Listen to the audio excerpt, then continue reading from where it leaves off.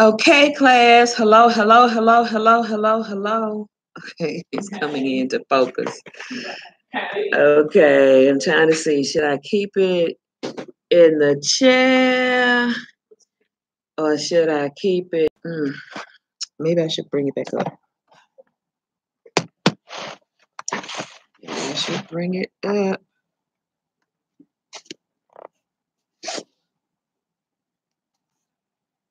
Let's see. Okay.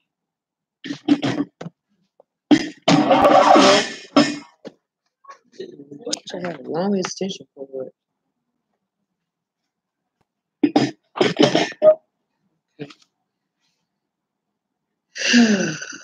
Okay, I guess this gonna have to do.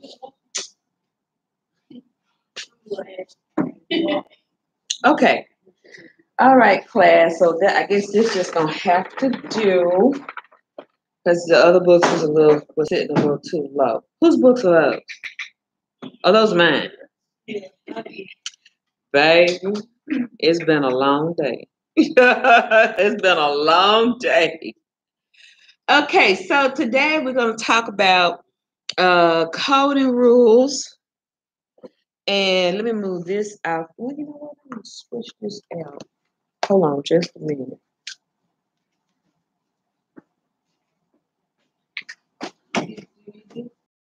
No, I got some. Yeah, I got these right here. I'm gonna use Julieta's. Okay, so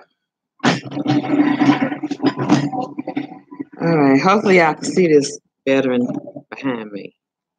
Okay, good. Okay, so we're going to talk about a list of things, objectives put on the board that we need to discuss today. Being that we are still in hurricane season, well, Ms. Harper going to try to condense this as best as she can so she can roll up out of here and go home. Okay. Coding rules for ICD-10. And then we need to also talk about what ICD-9 was about. We need to talk about that. Because at some point, you are going to encounter ICD-9, which is still usable,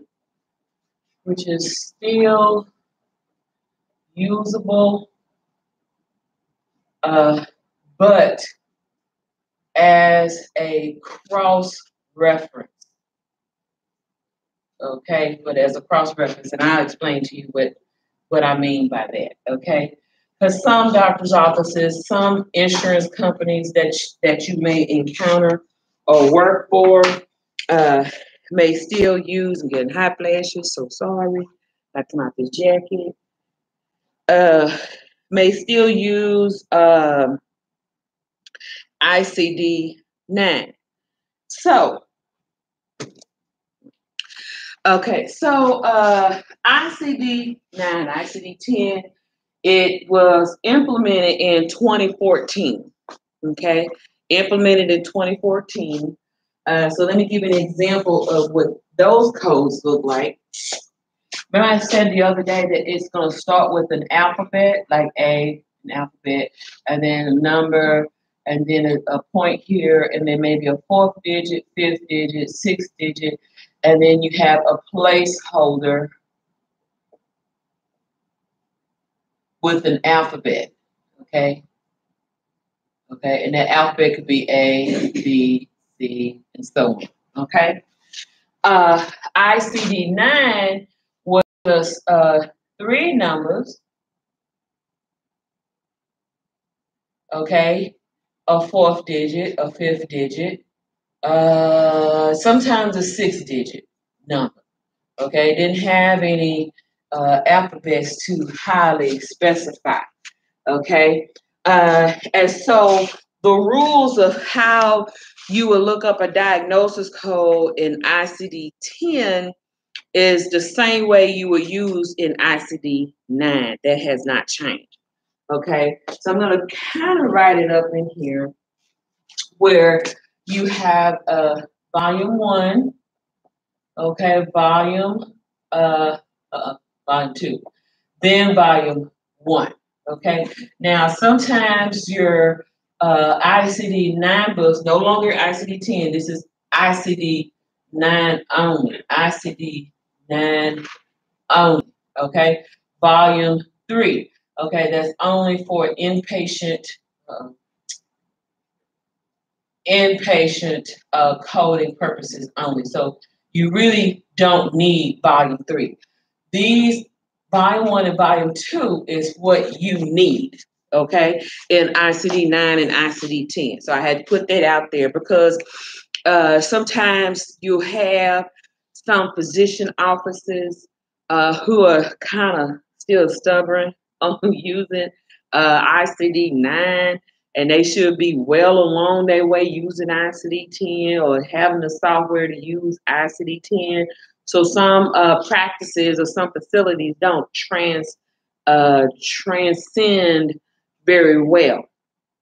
So the reason why I'm bringing that to your attention, because I don't want you walking out blindsided to the fact that, oh my God, ICD-10, what should I do? The same principles I'm going to teach you how to use an ICD-10, you use those very exact same principles. It's just a little bit different. With the ICD-10, the alphabets that's placed in front beginning only gives greater specific to anatomic regions. Okay.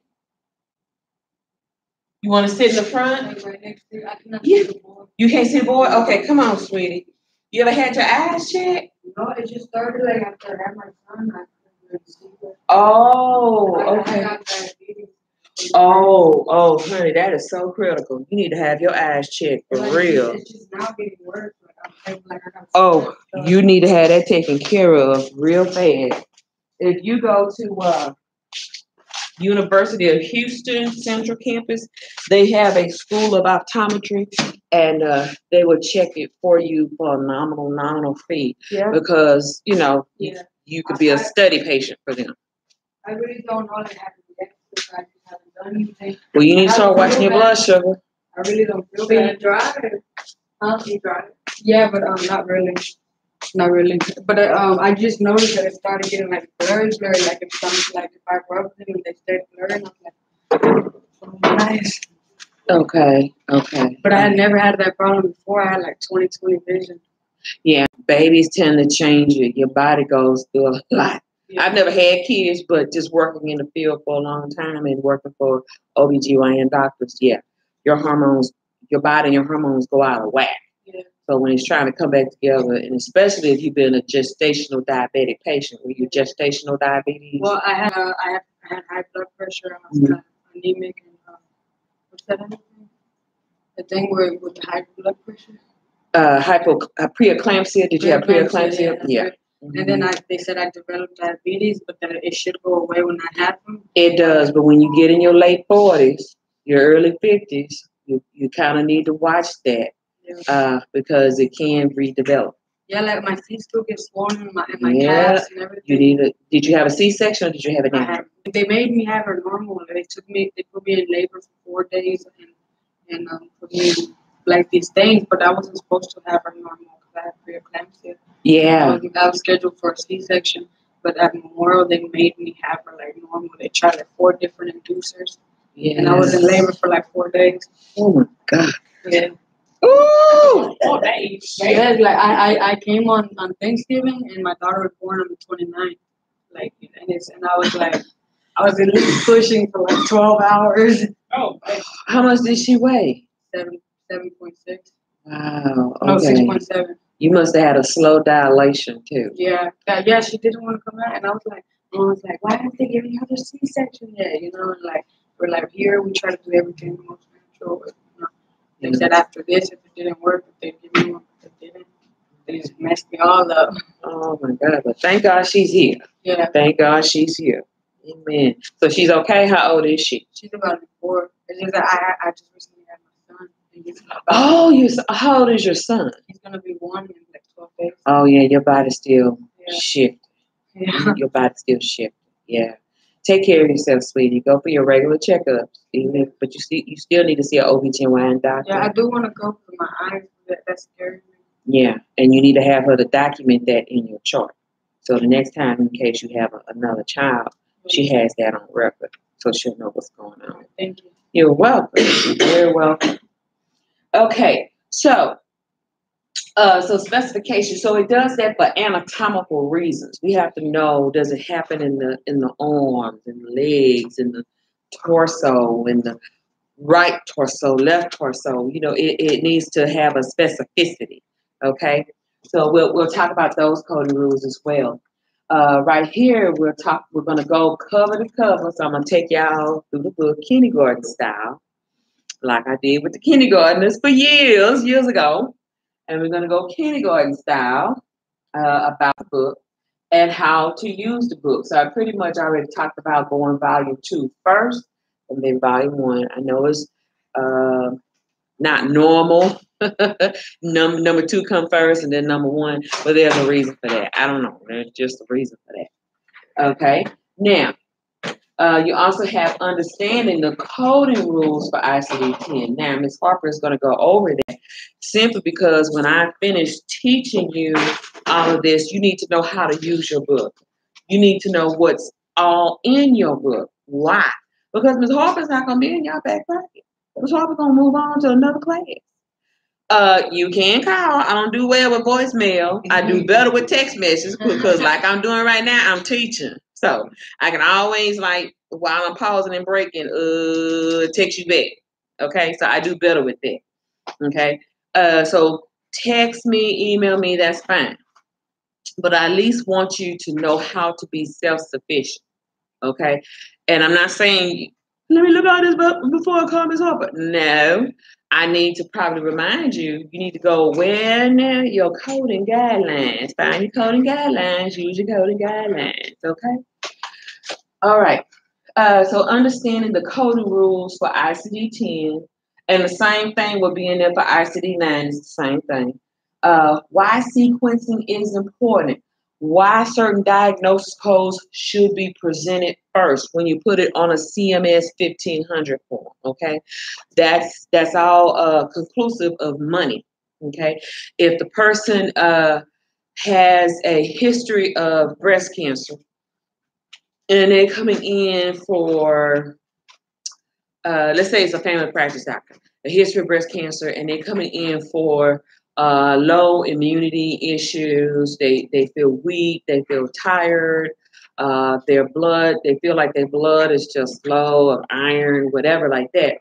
You need to first come in and make sure that you code whatever that issue is, okay? And then you code the history, okay? So it's really, no, take it back. You code the history and then you code whatever that issue is for that particular reason. The reason why you would code the history first is simply because we got to acknowledge the fact that she had breast cancer, and so due to the breast cancer, late effects may occur or present issues may occur from a past illness. She has developed low immunity. And so when they go back and review the record in totality, then they can see she's been on chemo. And so sometimes those have late effects. We're going to understand what are late effects. Okay, you need to get an understanding of that. So sequencing is important, particularly if you're trying to get all the money that you can. I'm not saying manipulating the client. I'm not saying manipulating the diagnosis code so you can make the payment happen. No, there is a rhythm and a rhyme for everything. Kind of, but not really. Okay, you're just trying to make sure that stuff sequenced so the doctor can get his correct money. All right. The second thing is CPT coding. How to look up a procedure code. Okay, so Brenda and Chris have already been introduced to that. So I want to introduce that properly to all 6 of y'all, so y'all know how to find your procedure code. So it's kind of like the same way with the CPT book, with the ICD-10 book, is kind of like that. You're going to start in the back, and then you'll work your way to the front. Okay, just like we broke down all 6 parts of the CPT book. I broke that down so you all can be familiar with that. And then it all has its subsets. The same thing with the ICD-10. They have chapters. And inside the chapters, it has its subsets. Okay? So you're going to learn how to look up a procedure code. You're going to learn what are coding symbols and rules for using those coding symbols, and how some of the procedure codes are obsolete or have been deleted, but they still have them documented there. Why? Because you need to understand whatever you use back last year is not going to be the same this year. For diagnosis codes and procedure codes, the books renew for both books. They renew every November 1st of a year. Every November 1st of a year. So come Halloween, and all your beautiful children are in the house after y'all gone trick-or-treating, and now it's 12:01 November 1st, your 2018 book is supposed to be a 2019 book. Now, you're probably saying, Miss Harper, but they gave us 2018. La, la, la, la, la. Keep your 2018. I don't think they're going to change it out because you already took the wrapper off, or if it came without the wrapper, it's already yours. And it's still good for coding purposes. And you can still kind of get away with it. But in the professional world, come November 1st, you're supposed to have a 2019 on your desk or somewhere in the office of where you work. Okay? I had some students call me January this year, and they couldn't understand why some of their claims was bouncing back at them non-payment. I said, okay, usually the insurance companies are your friend. And so you can ask them, why is this coming back? You need to understand the code of guidelines. She said, Ms. Harper, what code of guidelines? I said, okay, let's go back in your ICD-10 book. Okay, flip that page. What that say? Okay, now what that say? Find somewhere in there where it says code of guidelines. Oh, yeah. Oh, now let me ask you another question. What year is that book? Oh, it's a 2017. Although it's 2017, but as of November 1st, we are thinking 2018. So come November 1st this year in 2018, you're supposed to be thinking 2019. Okay, that's how they work. So for the ICD-10 book and the CPT book, every November 1st is supposed to be 2019. Now, what you have today as students on your desk, or I think y'all have what, 2018 too? Yeah. Which I have, it's sufficient for class. It's cool. It's good. It may even fly and work when you get out there for externship. Well, I don't know about y'all, but y'all, it may fly and work and be okay. But just make sure wherever you go, it's supposed to be a 2019 book. Okay, does everybody get that? I just can't say that enough. Okay, all right. So now all together, how diagnosis codes with a procedure code must make sense. You can't say that you have a procedure code for what is that when babies get in the hospital time they're born? The boys, they get their Peter Whittle. It's circumcision. Circumcised. Okay. I just can't. I'm sorry. I don't mean to sound like that. But they get circumcised. So you can't give a baby girl how can I say, a checkup, and then she says she got circumcised unless it's due to a genetic problem at birth, and those sometimes do happen. It's a rarity in the situation, and it depends. But you can't give a newborn girl and she was born normal with all her faculties and say that you gave her a circumcision, Peter Whittle cut, circumcision. You can't say that. That's not gonna pay. It's not gonna even pass through the clearinghouse. It's gonna kick right back at you. Okay? And it's gonna say you need to relook at your diagnosis code and your procedure code because it's not jiving. Okay? It's not jiving. Okay. Abstract and details from the SOAP notes. Where do we live, ladies and gentlemen? Assessment. This is where we live all day long. This is where we live all day when long. Okay, you go home at 5 o'clock. You don't live there at 5 o'clock. You go home. That's good job. Okay. Coding cases for documentation proficiency. We're going to do some coding cases. Yeah, we're gonna do some. Y'all encountered any of the coding cases in week 2, in week 1? Have y'all looked at them? I mean, they were long cases and explained how this person had a certain situation to occur, operation, la la la la la. Well, yeah, we'll put you in depression. Take some Lexapro, you'll be all right. What is that, sweetie? I think in week 2. In week 2? Okay, yeah. So we're gonna get you to understand how to properly read that and abstract information. Okay. From that. Okay, how to pull a data service, that's what DOS means, for medical records request and appeal. That's what that's supposed to mean right there. So let me fix that so you don't get that confused. Okay, for medical records request and appeal, you need to know how to pull up an appeal, a medical records. You need to know how to highlight the diagnosis code, highlight the procedure code, and some of the review of systems before you resubmit that CMS 1500 for the second or third time, especially if you're appealing, not for secondary billing, especially if you're trying to appeal for payment, because sometimes they're still going to deny the claim for unnecessary payment due because of the first procedure. That does happen. Sometimes they'll deny because we don't have enough information. We need more information. That does happen. Or this is not a covered procedure or a benefit. And sometimes you still have to cover that with a letter of medical necessity to prove that this was a payable fee. Okay, and so a medical necessity appeal,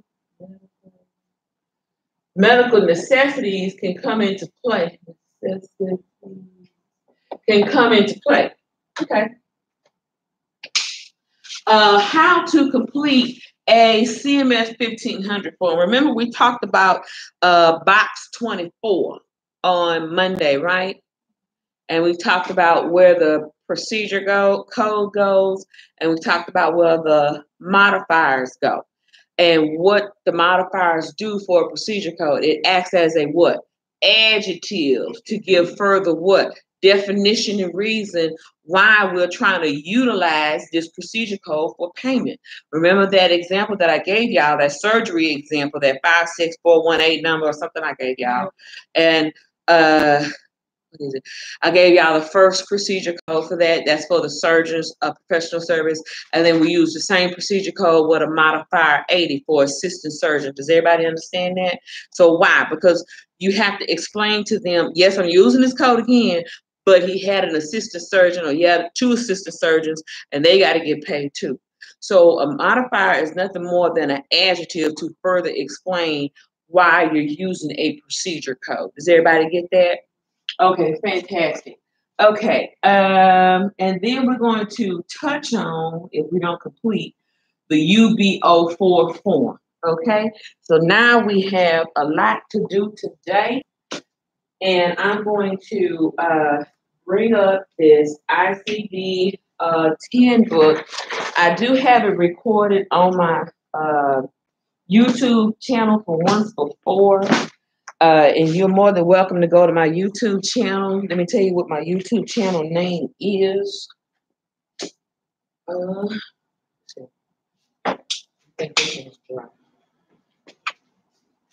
It is THCOD, and then it has a red flower on it, and for the icon, that's my page. It has a red flower. So you see THCOD, and it has a red flower for the icon. That would be me.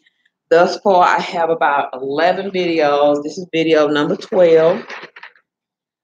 Okay. Okay. Ooh, excuse me.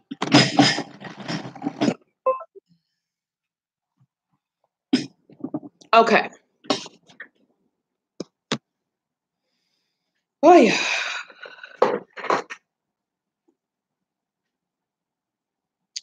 Whew.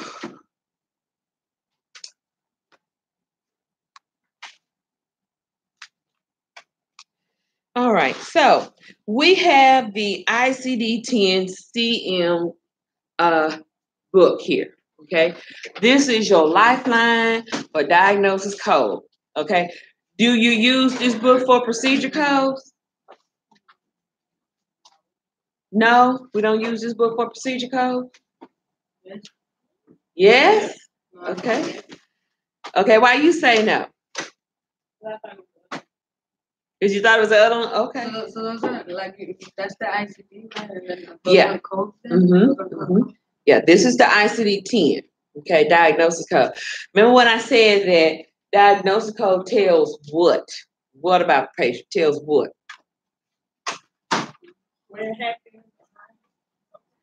Well, not that one. Diagnosis code. The diagnosis code tells what? Kind of the history, but it tells what's wrong with the patient. Yes. Yes. He is the only one next to the nurse or nurse practitioner to give a clear diagnosis or a clear definition as to what is the issue with the patient. Okay? So remember, this book tells what's wrong with you. What's wrong with you? Okay? All right. So let's look at this.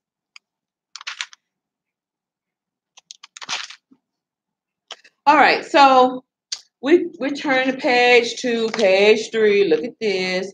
Now we have in the table of contents, we have the introduction, the alphabetic index. We have the different chapters. Okay? We have the different chapters listed in this book. Does everybody see that? Okay. And the chapters are going to tell you certain infectious and parasitic disease. That's chapter 1. No, wait, let me turn back. Let me go back. The table of contents. So let's start at the front. This one tells you about a guide to using the 2017 ICD-10 CM for hospital symbols and conventions, things of that nature. Okay. So let's turn to the guidelines. Guide to using, no, that's not the guidelines. Guidelines is an introduction. Okay, so using the ICD-10 book. So go to that page where it says Guide to Using the 2017 ICD-10 CM for Hospitals. Okay. This one says Instructional Notations. This one says includes notes, excludes notes. It has excludes 2, excludes 1. It has code first. Use additional codes. Okay. Can I get somebody to read that? On page 3. Right here. Where it says code first.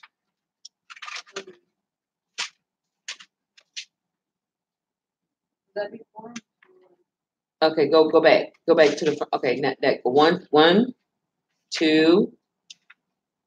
Okay. Uh-huh. Okay, code first. Where it says code first. Certain conditions have both an underlying etiology and multiple body system manifestations due to the underlying etiology. For such conditions, the ICD-10 CM has a coding convention that requires the underlying condition be sequenced first, followed by the manifestation. Wherever such a combination exists, there is a use additional code. Note at the etiology code and a code first, note at the manifestation code. These instructional notes indicate the proper sequencing order of the code, etiology followed by manifestation. Very good. Keep reading. In most cases, the manifestation codes will have in the code title and diseases classified elsewhere. Codes with this title are a component of the etiology manifestation convention. The code title indicates that it is a manifestation code and disease classified elsewhere. Codes are never permitted to be used as first listed or principal diagnosis codes. They must be used in conjunction with an underlying condition code And they must be listed following the underlying condition. Very good. Very good. So let me give you a prime example of what it's talking about. Okay, so we just got through talking about diabetes earlier, right? Okay, so when a person develops diabetes, okay, when they develop diabetes, diabetes can affect your pancreas. It can affect your blood sugar. It can affect your kidneys. There you go. It can affect other issues. So sometimes when a person is okay, I give my husband for example, prime example. He's diabetic. Okay, he's diabetic, and he takes about 3 different diabetic medications. Okay, homeboy just won't stop that ice cream. Homeboy just won't stop them honey buns, them donuts. Okay. Ella Boulevard is his friend. Shipley's, oh, he'll sit in the line for them donuts. Especially in the morning. I ain't no fan of Krispy Kreme. No, we Shipley folks in my house. I'm sorry. I know you like Krispy Kreme, and so does my mother. My mother like Krispy Kreme. Man. And where is that one at? Because it's supposed to have one here. Well, they just came back to the Houston market like a couple years ago. But then they open up one? Somewhere by the Beltway. Somewhere over by the Beltway. Okay. I have to find it because they're supposed to have one. I think they got 3. The Beltway off of 610 in South Main near Amsterdam, but it ended up being an Arby's. It was supposed to have been a Krispy Kreme. Right next door to that Golden Corral. Almost got a car accident. I remember you telling me that. Oh Lord Jesus, that's awful. That's bad. But yeah, he'll sit there in line 11:30 at night. Shipley Donuts is his friend, and it'd be hot too.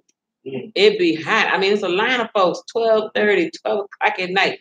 What y'all doing with Shipley Donuts that late? And it's still hot. Nobody That place would never gets understand. no, huh? Nobody would never understand. I guess they won't. But the other ones near my house, they closed. They closed. So that's a good shift list. Anytime you got to run it that late at night, but still hot, that's a good shift list. Okay. Anyway, so he takes medication. Now, for preventive reasons, doesn't necessarily mean he was diagnosed. Okay, doesn't mean he was diagnosed with high blood pressure. But for preventive reasons, he takes high blood pressure medicine.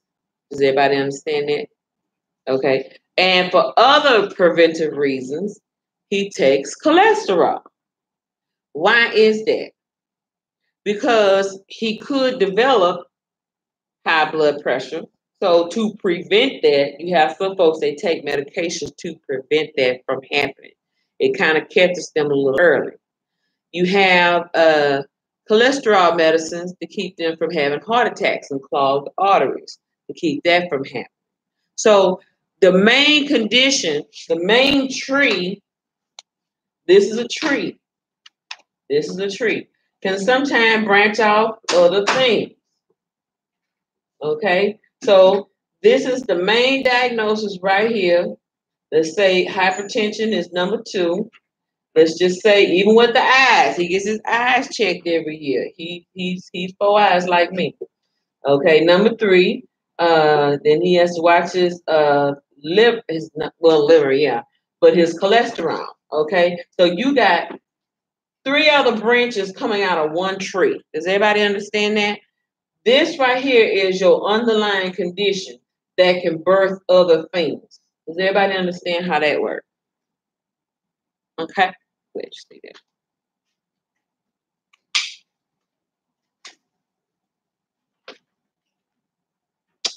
that. Okay, so thank you for reading. This also says use additional. The words indicate an instructional note that another code may be needed. It's going to let you know that. Okay. Code first. The words indicate an instructional code that directs the coder to sequence the underlying condition before the manifestation. This is a manifestation. That's a manifestation. This is a manifestation. Not the tree, not the underlying condition. the tree limbs, the branches. These are manifestations. Everybody got that? Okay. Code also unspecified, 7 characters and placeholder. Let's see, where is that? Okay, 1, 2, 3 digits right there. That's ICD-10. Then we have 3 other digits behind. That makes it 6. So we count 6 lines, right? That makes it 6. Then you have a placeholder. It could be an alphabet of A, B, C, D, so on and so on. That makes it 7. That's what it means by 7 characters. Okay. Sometimes your codes may require just 3 characters, 3 digits. Sometimes your code may require 4 digits. It's going to give you instructions that this code started off with 3. It's going to need a 4th digit. Here's a list of 4 codes with the 4th digit. Or it's going to start off with 4, and it's going to give you instructions to say this code needs a 5th digit. Okay, we're going to see that in a minute when we start coding. Okay, now 7 characters and placeholder. Annotated. You have annotated. You have ICD-10 CM tablet list symbols. You have a red symbol that says use additional characters. You have an X for codes less than 6 characters that requires a 7-character placeholder. So it's going to say X. Wants you to use X, A, X, B, X, because it's trying to give you more specific. Okay, we already know it was the right foot. Was it the big toe, the middle toe, the third toe? So the big toe is A. The second toe is placeholder B. The third toe is placeholder C. Y'all get what I'm saying? We don't want just to know that it was the right foot. We need to know which digit of foot of toe it was. And that's how you number them? The book is going to already have it numbered. You just need to follow whatever they have in the book, in the coding book. Okay. Yeah. But so you have to use that. Okay. Good question. All right. Characters less than 6. The 7 character must always be the 7th character of the code. Okay. Now, unacceptable principal diagnosis. These codes have a blue dot before them and give additional information or describe the circumstances affecting the healthcare encounter, but are unacceptable as principal diagnosis in the definitions of Medicare code edits for inpatient admissions. Okay. Now, principal diagnosis. You're probably saying, well, what is principal diagnosis? Let me write this up here. Principal diagnosis is a term used. Hello. Hi, sweetie, go right ahead. You fine? You okay? Yeah, I'm fine. Okay, is it raining out there? Not yet. Does it look like it's drizzling? Yeah, it's getting dark. It's getting dark? Yeah. Girl, what time is it? A lot of the clouds. Y'all think I'm playing. It's about to come down bad. Like you. You responsible. You better keep me posted. You don't play with me. I done told y'all, don't play with Do me. you think that it's gonna come? I don't. Because my mom, so I can tell my mom to stay in the parking lot. Okay. Oh, is your mama out in the parking lot? Like she was out there. The car was heated, so she was out there. Oh, bless her heart. So like, do I tell her to stay or what? You think it's gonna... If she could tolerate another hour or 30 minutes, I'll let you go home. No, I need to. Okay. Oh, I see what you're saying. But I was just saying, just so like, you think it's gonna be like that, so she don't ride all the way back home. I live in 40 minutes where I live in Missouri. Oh, girl. The storm was not gonna be here till Friday. It's not gonna be here till Friday? That's what I was told. Okay. Brenda, It's supposed to rain, but it's not gonna be like It's just gonna rain. that's what it's like Friday, Saturday. 60%? Okay. I think you'll be okay. But if you see me do one of these numbers, you might want to fall asleep. Okay. Just let me know, Chris. There you go. Thank you. Okay, thank you. I need that. Come on now. I need that. All right, thank you. I don't know why I don't never get like that. Okay, principal.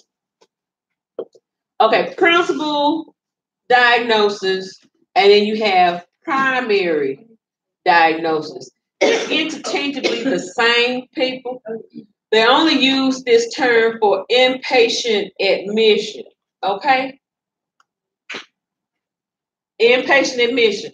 This one is used in a doctor's office, okay, and some outpatient facilities. Okay, some outpatient facilities. They're basically the same. They basically are the same. So if you find that well, what is your principal reason for being here? It's your primary diagnosis.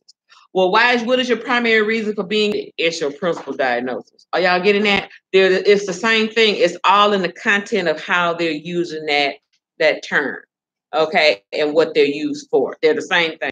Okay, so it's going to tell you can't use this particular code first, okay? Now, OGCR, Official Guidelines for Coding and Reporting Symbol, includes the placement of a portion of a guideline as that guideline pertains to the code by which it is located.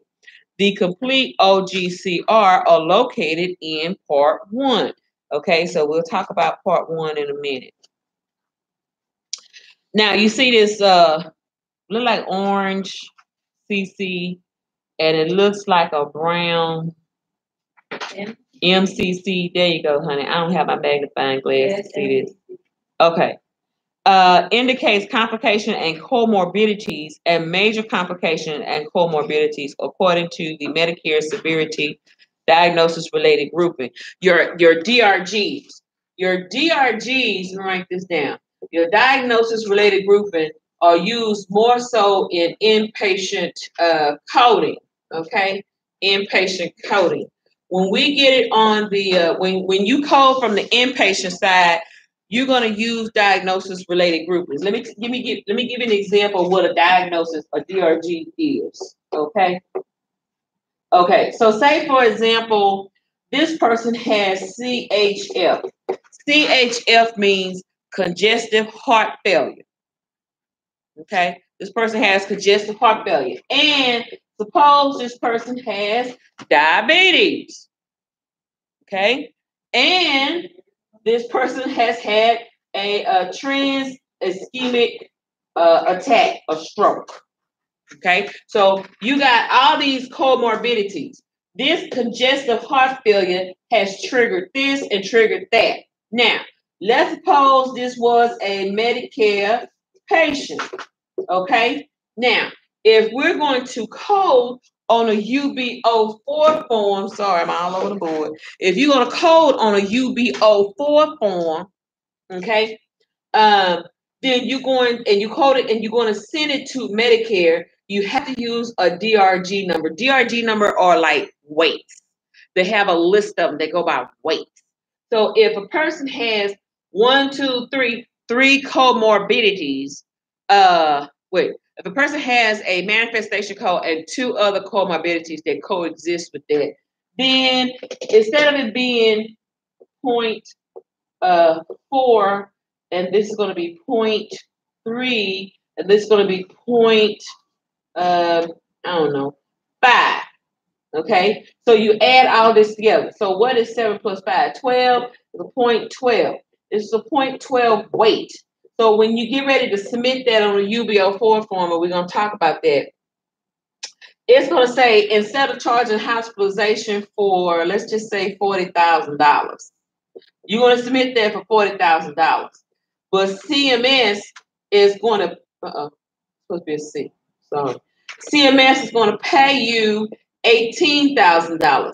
A DRG gives you nothing more than a discounted price for payment. Does everybody understand that? Because why? This type of person with this manifestation code and 2 comorbidities, they are in the hospital, in and out the hospital a lot. So can you imagine them being in and out the hospital, let's just say 10 times out of a year? 10 times out of a year at $40,000. That's $400,000 that CMS Medicare is paying out. So they have to measure it by weight in order to say, okay, and then they have to also go along with the amount of care that they've been receiving and the treatments they've been seeing, and then they have to go along with the sequence of amounts, how often they've been in the hospital with these issues. Okay, these are what you call your flow babies. They just flow in and out the hospital, flow in and out, in and out, in and out. They like your return customers, if you will. And I'm not trying to make light of the situation. I'm just trying to explain it as best as I can, because I have mercy on people like that. However, these are the ones that's going to be in the hospital a lot. And remember, I told you every patient on the insurance plan, including Medicare, have a $1 million lifetime match. So again, am I in your way, baby? Okay. So again, if this person is going in and out the hospital 10 times a year, and it's $400,000, $400,000 minus $1 million leave how much money? Okay, and person, it ain't even finished being July. We got 5 more months left in the year. They're gonna end up eating up all that money. Okay, so that's why they charge for DRG codes. That's why some codes are antiquated for that. Is everybody understanding what I mean? Okay. All right, moving right along. EX includes or indicates exclusions to complications and comorbidities, CC, and major complications and comorbidities for both primary and secondary diagnosis, according to Medicare severity diagnosis, diagnosis related groupings. Okay. Brenda, what is that? That's green. That's HAC? HAC, yeah. Oh, Green. okay. That says is a Acquired. thank you, sweetie. That when present as a secondary diagnosis in an inpatient setting is a higher cost, a higher volume, or both results in a higher MSDRG assignment according to Medicare diagnosis related grouping. Hospital acquired condition. Those are called your nosocomial infections. Okay, again, I think I said this so many times and I don't have a problem saying it again. If you have a patient who just came out of surgery, okay, that's why they keep those surgical rooms ice cold for sterilization reasons, okay? And they close that patient up. Have y'all ever seen that what's that commercial? Snickers? It was a Snickers commercial. No, it was a cell phone commercial. And that guy's cell phone was in the doctor's cell phone was in his stomach. So every time the phone would ring, it light up through his stomach. Okay, I think it was a Geico commercial or a Progressive commercial. It was one of those commercials. But anyway, sometimes things like that happen where the scalpel is sewed up in the person. All the cotton and whatever they use to absorb the blood and stuff so they could see and get to the surgical area was still in a person. Okay. When that person is sewed up, if you will, sutured up, be it by glue, biodegradable reasons, or by a good old needle and thread, you know, whatever the physician feels comfortable using. He's already being infected with that foreign object. It's called foreign object in their body. And so the person goes out into the waiting room, not the waiting room, but the holding area, you know, after surgery. And so the holding area environment is set up a little bit lighter and different from the actual surgery room. Okay. So the person comes out, they're in the holding area, and then they go in and they're going to be in ICU. Once they get into ICU, they're still complaining of pain. Now they're infected on the inside because they did an x-ray and they found out they left a scapula inside of a person. It is really happening. I'm going to give y'all as a homework, finding some cases like that online. It's really real. Okay, so now what do they have to do? They have to go back and reopen that person.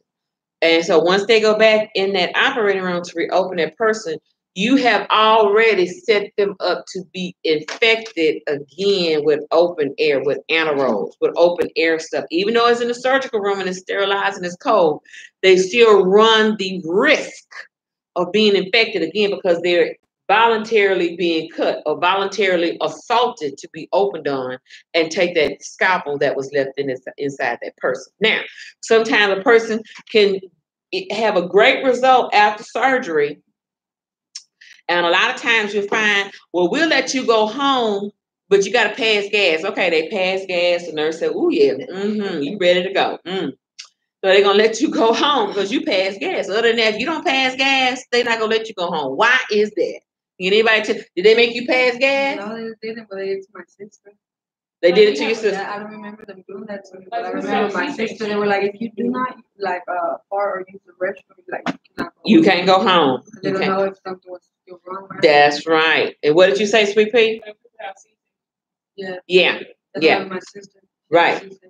Yeah, very good. But they also do it to a bariatric patient. I've been a bariatric patient. I had to make sure, that's embarrassing. Yeah. But to them, it's a good sign.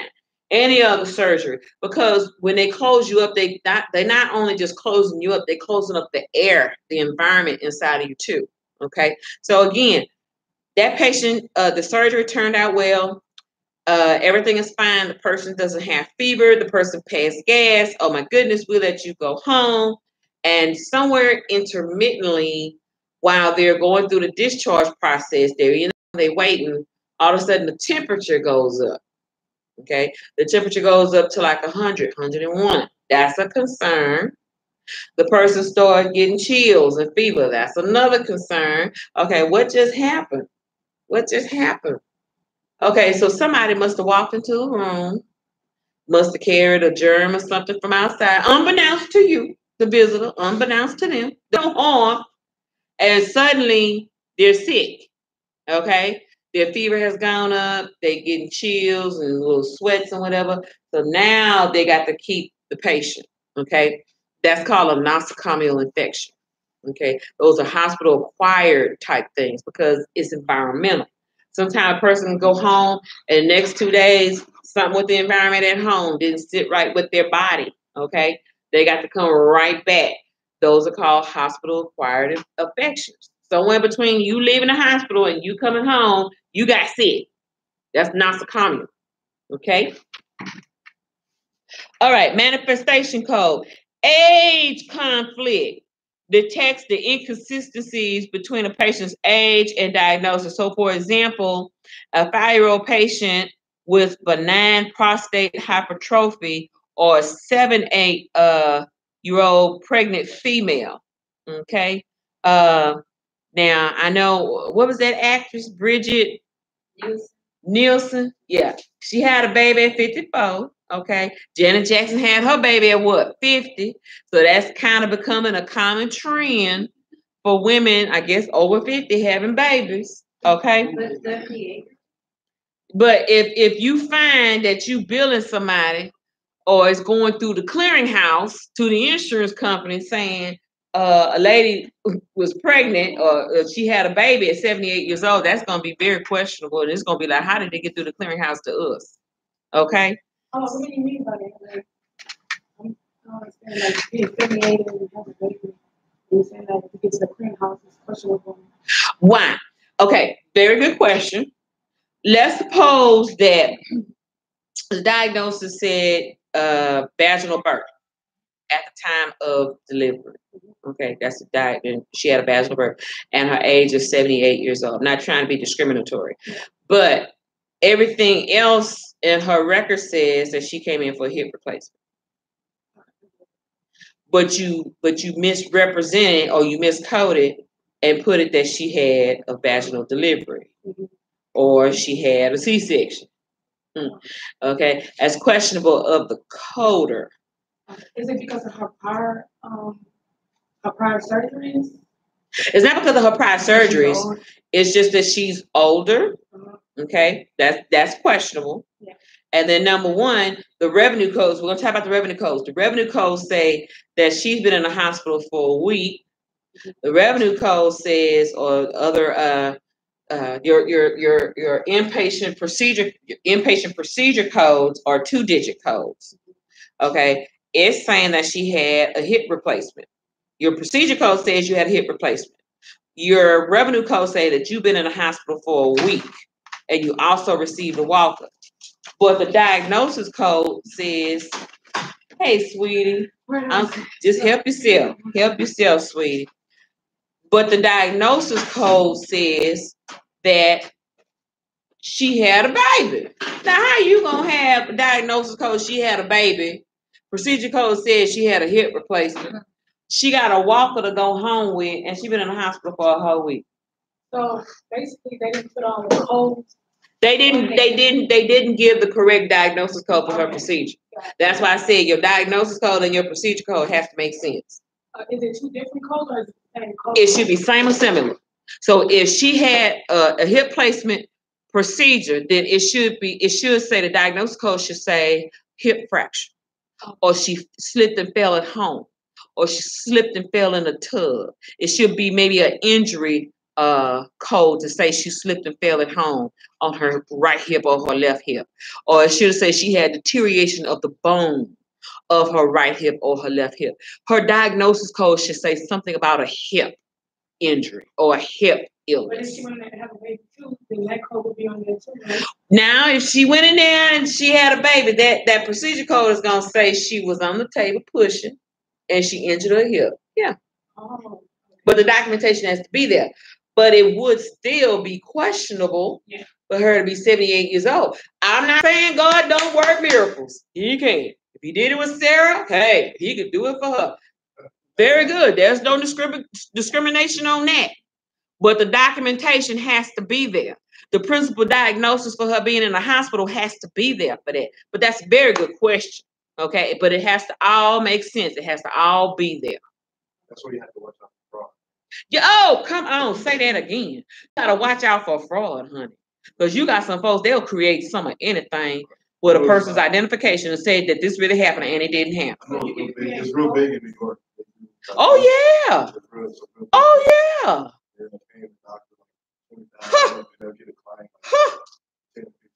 Yeah. That's what I'm asking. So it's like basically like the doctors and them, they can create false codes and charge.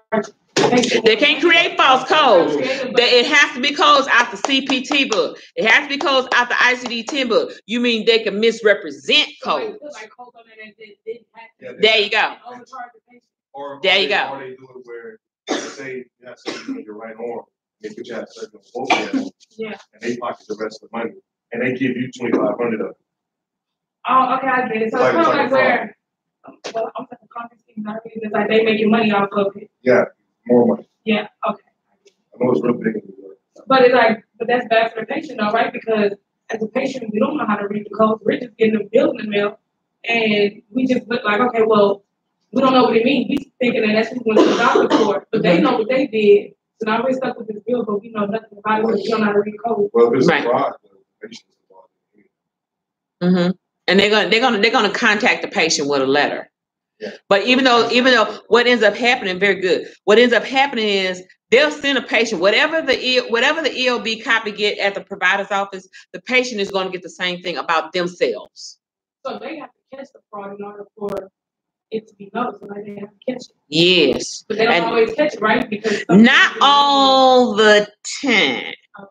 Okay, unless you got a well-educated type patient who's curious about money, and they know that $100,000 to deliver a baby, that's unheard of. Yeah. That's totally unheard of. Yeah. They had the lady that got caught. She was a patient. They were giving other people like off the side of the street. They wanted to get $50,000. You got somebody on the way. They get like a couple thousand for it. That's another question I was going to ask about that. Like, are some patients aware of, like, because it's considered insurance fraud, right? Because the insurance is paying for it, so they have to send a check. So they cut the patient a check, like if you know about it, and they're cutting the patient a check from it. They're not cutting the patient a check. They're cutting the provider a check. Well, yeah, they cut them a check, but then the provider's giving their patient because everybody eating under the table, something, right? Something like that. Kind of like that, but sometimes it's unbeknownst to the patient. Most of the time, it's unbeknownst to the patient, unless the patient is in on it, and that those are very rare can happen. Whoever gets a part of it, it will be the physician. It would be sometimes the coders and the builders that work in the office. So Sometimes it could be the physicians and they co-laborers that are practicing medicine with them. Yeah. But can the coder get in trouble if they know nothing about it? Yes, ma'am. They go to jail. Wait. Even if they don't know. Now, here's the thing. But it does happen. No. You're not in the wrong field. No.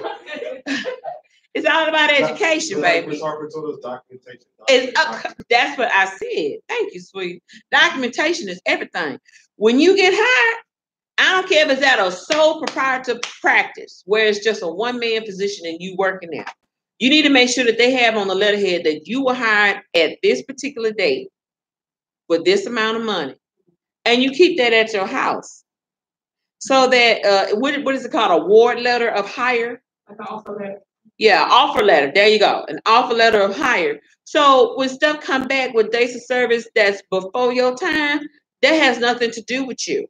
Now, if you find that your doctor is doing this and there's a trend and you're doing the accounts receivable, you better be the whistleblower. You need to call the Office of Inspector General and be the whistleblower. Don't they have a show called The Whistleblower? So you're like, for the term, you gotta be snitch. Pretty much. Hey. I'd rather get stitches than go to jail. I'm not going to jail. Well, hey. My kids can't eat commissary, so yeah.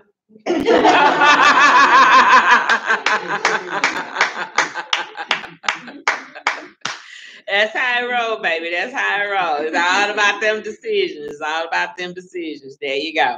But it's just so crazy, like in the medical field the medical field will sound right. There's a lot of fraud going on. Yeah. There's so much money involved. But you would think that it wouldn't be because it's such a sensitive thing because you're dealing with people's lives. Yes. And it is. And it's crazy. Like, they got auto fraud and home fraud, but it's like hospital fraud. You got some insensitive people out there who don't care. Don't care. They learn the craft. They know how to get over on it. And it's really sad. Yeah. Yeah. I know when I worked at Prudential Insurance, when I first came to work for them in 97, they were located, not Greenway Plaza, that was another insurance company I worked for. They were at Maryland and 610, Beachnet and 610. And then they moved from Maryland to Sugarland off Florida Daniel Drive. It's still Florida Daniel Drive out there. They just don't have the Prudential building out there. So my point is, I was on the fraud division team where I had to analyze and look at and verify all of these physicians who made up lock boxes. They're legitimate lock boxes. Pretty much a lock box is no more than a P.O. box. They made up these lock boxes, but they made up different social security numbers. They made up who they were as a physician. And they were filing these claims, and they had these claims going to these lock boxes. And we had to credential every physician that was legitimate. We had to get their malpractice insurance, their W-9, all like that, their license, their state board, and all like that, just to legitimize who they were. And sometimes these doctors don't even know that they billers and coders are getting over on them. Oh, honey, it's terrible. I had a client like that, and that's why I let her go. I put it in writing. I said, anything after this day is not my fault. Because why? I try to tell you. I put it in email, try to tell you. I try to tell you this, you weren't listening. I try to tell you when you have some time off, let's have a conversation about this. I ain't trying to take up all your weekend. I just want to have 30 minutes of your time to have a conversation. Okay, you're not trying to get with me. Sign the dotted line, please. We are done. Goodbye. And that's why I put it in email. Email is your friend. Documentation is everything. Yes, sir. Well, I don't know if it was with your job, you want to be nosy. You want to be like seeing what your doctor is doing. Because like if you get yourself right, you want to be able to ask that question about it, right? Yes. If you notice a trend is not right as far as documentation, and he's giving extra procedure codes and there's no reason for that procedure code, then there's no diagnosis there to state that there's no information to state for that procedure. There's no information to state for that diagnosis code. You need to say, doctor, or the nurse. You want to go to the nurse first. You want to go through protocol hierarchy. But some doctors, ain't always as approachable. So you want to go to the nurse and say, I'm kind of questioning this. Is he sure about that? Yeah, baby. Let me help you. You have some doctors who play like they God. They have the God complex. I know you will. And then you have some who are humble. You do. But the ones that have the God complex, they ain't got time, they're irritated with you. You can kind of pick up vibes, Go to the nurse about it. And then sometimes you got nurses that are like, I need you to answer that. You just gotta have thick skin and just. They don't realize that we're the ones handling their money. Yeah. But they got friends that are lawyers. Their friends gonna get them off. It's best, and not always, but as best as they can. I mean, I can just move $1,000 here, That's why Oprah says, anytime I love Oprah, even with her money, she counts her money, she checks her money frequently and often. Can you blame the sister? No, you can't. Yeah, especially when you famous like that. Yeah, but we're digressing. Huh? Yeah. And baby, let me tell you something. I've heard she have people that work for her. They sign disclosures. You can't talk about nothing of her business out in the streets. You signed a disclosure.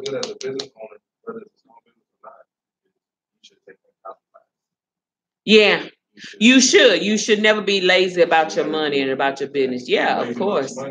You're gonna find out some stuff. Damn. Yeah, absolutely. But does that answer your question, Shatari? Okay. It was another point I was trying to go at with that, and I can't remember what my point was. But when it does, I'll come back to it. Because I can't remember what else I was gonna say to that. Okay. All right, very good class. I'm just enjoying y'all. In spite of the weather. I'm enjoying it. Okay, so moving right along, y'all. So do y'all understand that about that age conflict? It's not that I'm being discriminatory about a 78 woman or an 80-year-old woman. Hey, there's a woman 80 years old and lifting, pumping weights. Okay, she better than me. Yeah.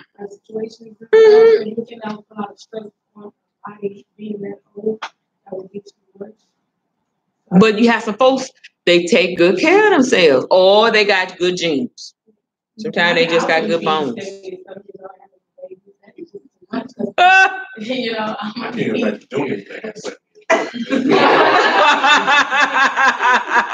Maybe go out and play golf. Yeah.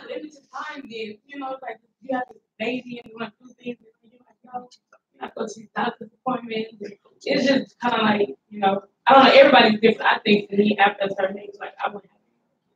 Yeah. I would say, like, after 40, I wouldn't even. Did you have to deal with menopause and things like that? But I think it was an accident, right? Because who planned to have a baby at that age? Hey, accidents do happen. With technology nowadays. What is it, dear? I said with technology nowadays, there's more parents having babies. Yeah. It wasn't like it was 20, 30 years ago where it was high risk. Yeah. But I think it's a beautiful thing. I applaud Bridget Nelson. I think it's a beautiful, her, Janet Jackson. I think it's a beautiful thing. I thought Janet Jackson was a virgin. She had a baby. Yeah, she got married. How many times Janet Jackson been married, y'all? Like 20. Yeah.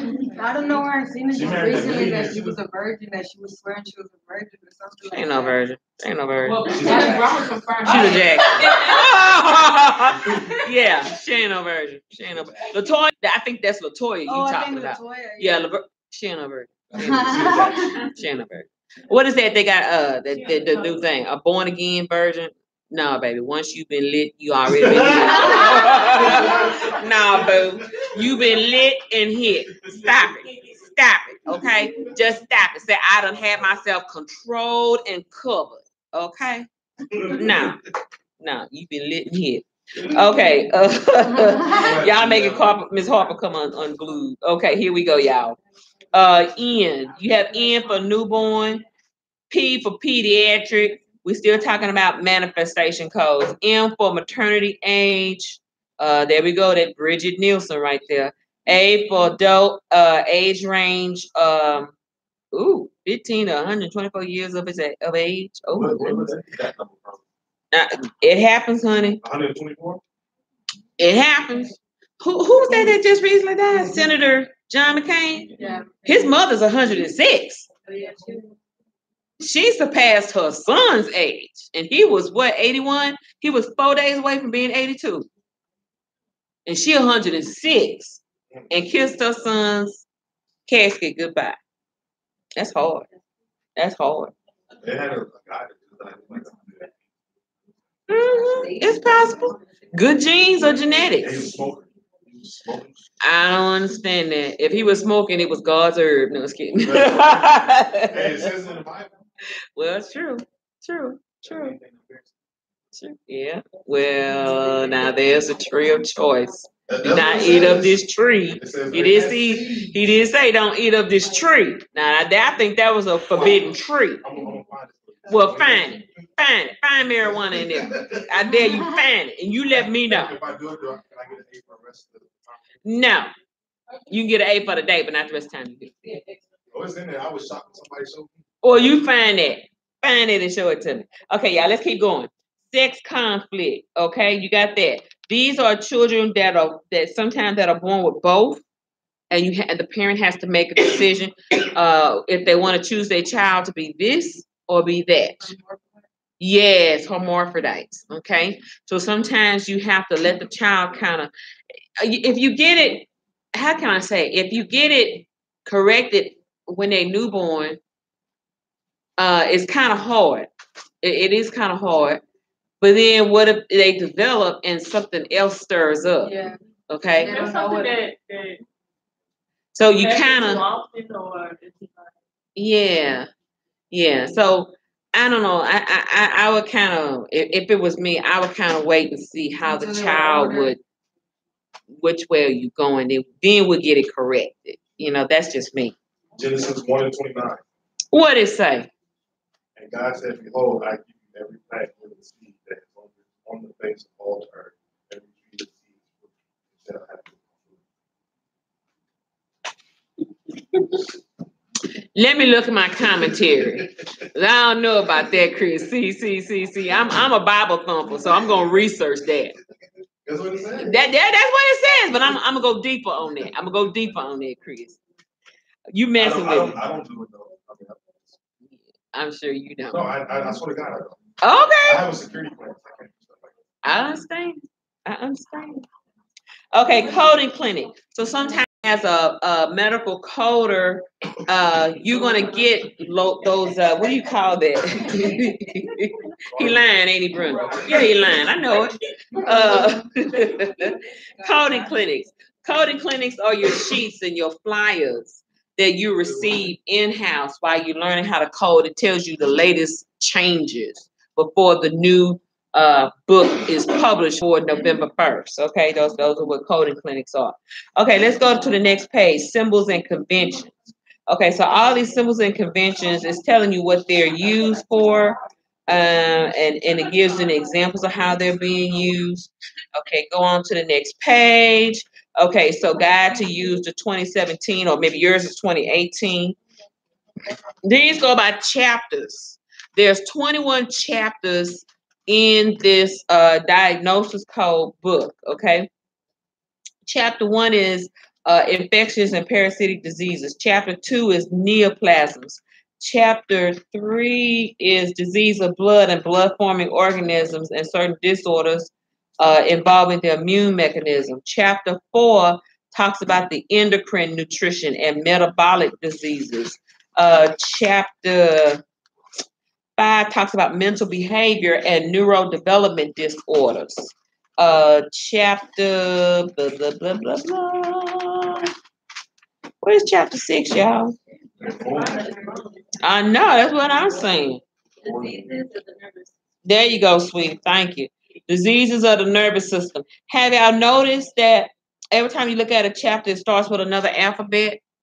Oh, yeah. So if you notice that you in the chapter that begins with G's is dealing with the nervous system. Chapter 7, it begins with H's. It talks about the eye and the indexa. Chapter 8, no, yeah, there it is. Chapter 8 is also inclusive of H. That's your ear, nose, and throat type diagnosis codes. Your ear and your mastoid process. This is your mastoid process, okay? Sometimes you get those TMJ issues. Sometimes you get those mandibular infections where it has certain sagittal sinus holes in the bone of your jaw, and sometimes you feel like you had that sinus infection and your face hurt or your jaw hurt. It's because that sinus infection is going through the holes of your mandible area. Okay, so now you have the disease of the circulatory system that begins with I. Now you have the next chapter. Give me just a minute. Next chapter is 10, the respiratory system. That begins with J. Chapter 11, disease of the digestive system. That begins with K. You see how it makes it easier for you? So you already know if you work for a gastroenterologist physician, all your diagnosis codes, pretty much 80% of your codes are going to come from the K section. Okay? Everything else you're going to have to kind of, research it. Disease of the skin and subcutaneous, that's L. Musculoskeletal system and connective tissue, that's M. That's chapter 13.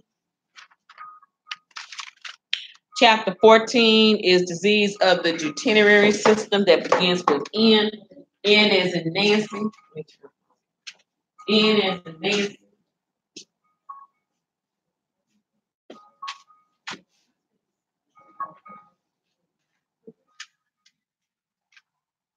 Well, I'm already at 90%. You say charge of work. Okay.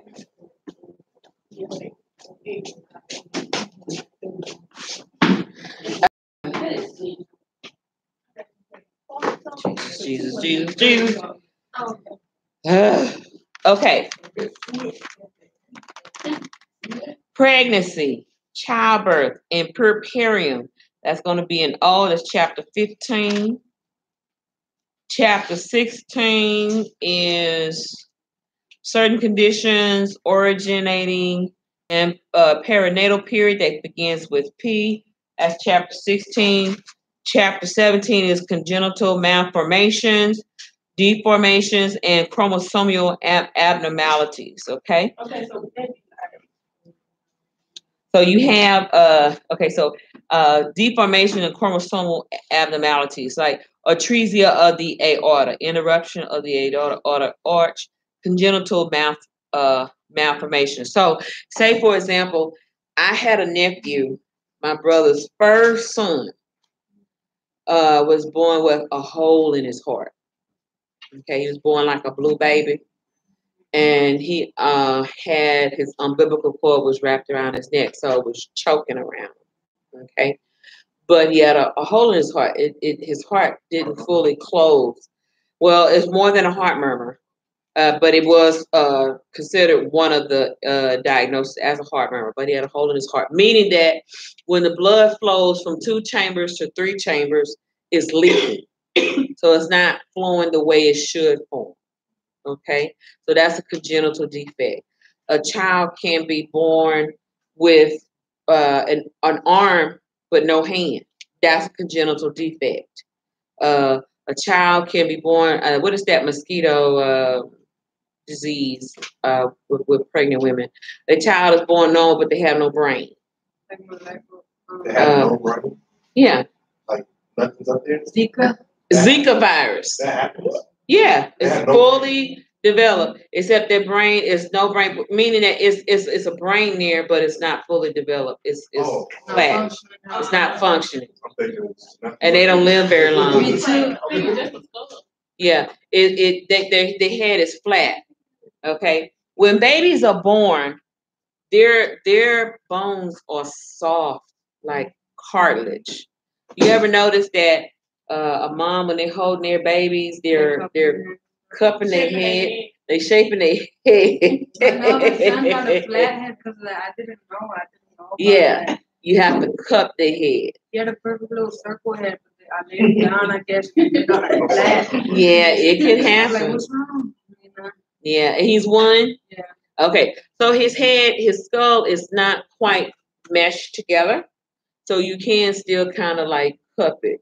But like touching it? Not just touching it, but you're going to have to kind of like firmly cup it? Yeah, just firmly cup it. Yeah. I can reshape it. Yeah. My grandmother did that. My grandmother was always, how can I say about our nose? She was always conscious about our nose. She didn't want us to have wide back noses, my grandmother. So she would always pull our nose. What? Yeah. So we would have straight noses. Because she was conscious about our nose. She didn't want us to have wide noses. So she would always pull. Yeah, you can shape it. Yeah. Hold it and pull. And then it'll just develop over time like that. My sister had like a lump in her nose right here, and I don't remember when she got that, but she tried to pull her nose all the time. She thinks it's gonna form it. No. It does. That's where I heard that from. And yeah. Like, oh no. Now that may be a bone malformation. Does she snore? How old is your sister? She's about to be 17. Does she have breathing issues? She had that one. Okay. But I remember her always pulling out her nose saying that she was gonna get that up. Yeah, she can get that. They can go in and smooth it down for her. Yeah, that's a I forgot, but that's a cartilage area. That's a soft, bony area that they can fix. They can correct that. Mm-hmm.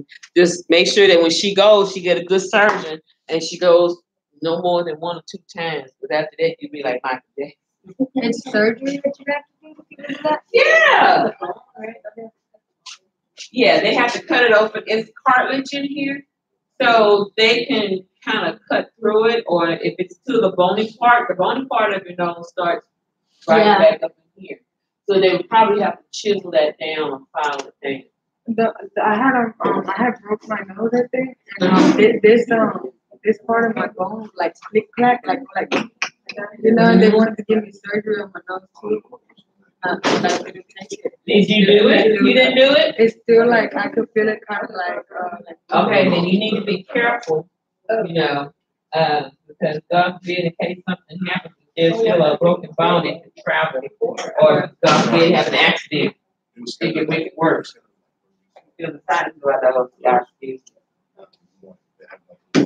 Okay, let's keep reading the chapters, y'all. I'm enjoying the conversations. All right.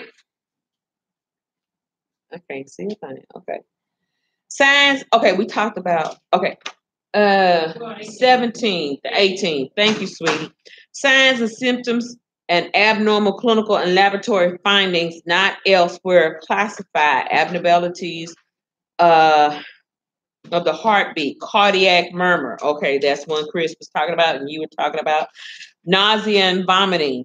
Okay, all those different types of diagnoses. 19, injury, poisoning, and certain other consequences of external causes. Fractures, the base of the skull, right. Fractures, base of the skull to the left.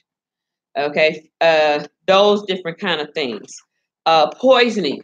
Poisoning is, let's say you took some Tylenol about 30 minutes ago, and you out to eat at Papacito's with your friends. and you feeling okay because I'm not having those cramps or pain or I'm not having a headache. So you decide you want to have a margarita. You get an allergic reaction. Well, not an allergic reaction, but let's suppose your body that Tylenol is still working its way in the circulatory system. So now you're feeling a little bit abnormal than normal. That's That's poison. you're supposed to mix that. You're not supposed to mix alcohol and medicine, not even over the counter, or alcohol and prescriptions. Okay, because what ends up happening is you poison yourself. So sometimes you can cause yourself to pass out. Sometimes you cause your own death.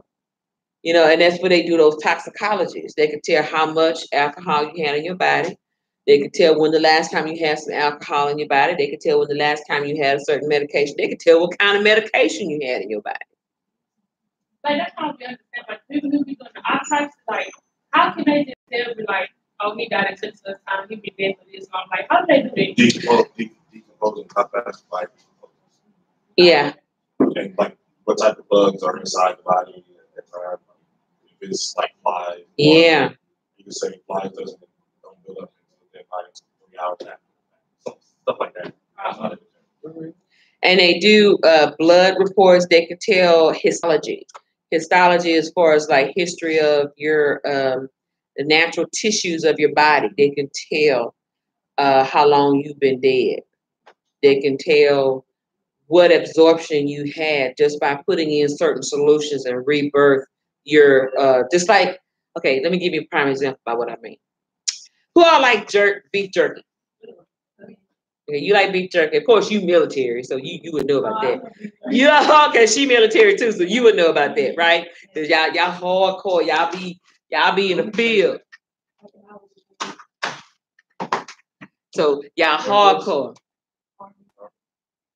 And y'all all out in the field, right? Yeah. And so y'all eating that what you say that was? Well, we eat the MREs. Yeah.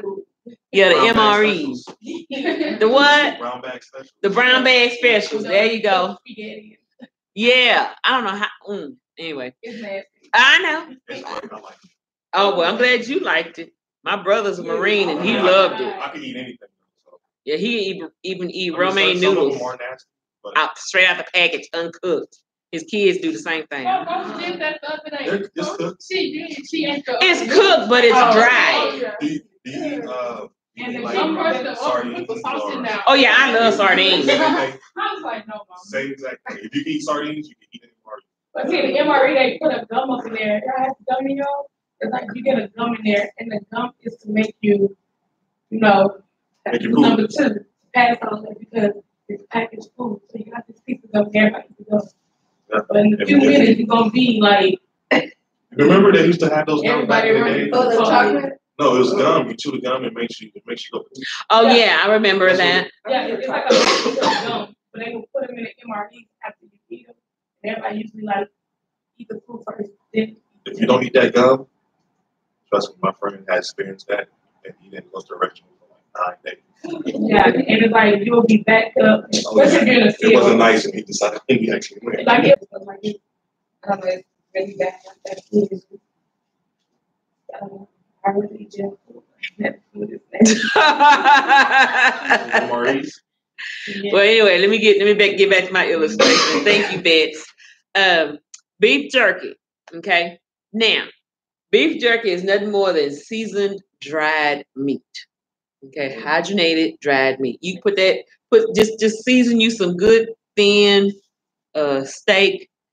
Put it on a nice what do you call that? Baking sheet with the wax paper, and put it in the oven and let it bake on 200 or 175 for a period of hours. And you got beef jerky. Okay, you put soy sauce and let it bake up, and you got jerky, but it has to bake slow over time so it can still be edible. Okay, you can't cook it on 375 and 350. It has to be 175 or 200 over some hours. Okay, now if I take some beef jerky and I put it in some water, that beef is gonna come back flimsy and pliable. Okay, I can what you call it, medical examiner can go in and get what he need and tell what was the last thing you ate, what was the last chemical you ate, and everything. It's just like dried blood. Okay, you ever had a cut as a kid? You scraped your knee. Like a scab? Well, yeah, like a scab. But you were running to mama and you had blood footprints all the way to the porch, right? And so there's blood footprints all the way to the porch. They can take that, wet that with that solution, with a swab, and still could tell your DNA. They could tell what was the last thing you had in your body. They could do all kind of stuff. That's what that was for. Mm-hmm. So even like the drop blood on the wall. Mm-hmm. Oh, so that's all like when somebody gets killed and they have no identification Yeah, on them, and they so just they use swab like it blood, They and can then tell you like if you're male or be like, female. oh, this is. They can tell when you're male, female. Yep. Yeah. I took a class, anatomy and physiology last year, and like you find decomposed bones. It's like this little math, this like big math problem that you have to do to like you'll find out your height, your weight, how long you've been dead, and all this stuff like that, your age and all that. Forensics. So even if the blood like fell on the wall, just say like for like 3 weeks, they still can use this thing. Okay, Yes, ma'am. so then I what want to say the about? crime scene of nothing. You have to do a crime. So okay, what if the person is okay, say that they died in like a fire, okay, and they body is Decomposed in the fire. yeah. So how would they? That's kind of hard. DNA. DNA. Like if they have still attached to one, like if they have still on there, like if pieces of hair still on there, they can use it too. Like it's like totally. like if you burn, like if you like everything just burns. Yeah, that's what I'm Mhm. talking about. Still How would like they do do that? something. I imagine they could. Not that much, I don't know. But I imagine they could. They could find something with those ashes. It's like once you it's like once you gather everything up, it's like I forgot the thing she said that you do to it, like to ash or whatever. Like okay, say if somebody they've been missing for a while, and they're like, oh, we found dead corpse and stuff like that. Like they would be like, how much did she weigh? What age is she? And stuff like that. They would use the bones to identify the person. Like be like, oh well, she's around the same age as her, the weight, and all the stuff like that. It's like ways that they can figure it out. So a drop of blood can do that too, right? Mm-hmm. Like everything. Mm-hmm. Mm-hmm. Just touching a coffee cup can tell because your fingerprints. That's amazing. I like your criminal shows. That's what people mess up. when they Yeah, go to jail. I do too. I don't watch Lieutenant Joe Kendall. So even like like some of the shows they do the lipstick thing and they do like lipstick crack. They can like A tube of lipstick still has old cells from you putting it on your lips. Yes, ma'am. Every time you put on lipstick, you putting on more cells with that lipstick.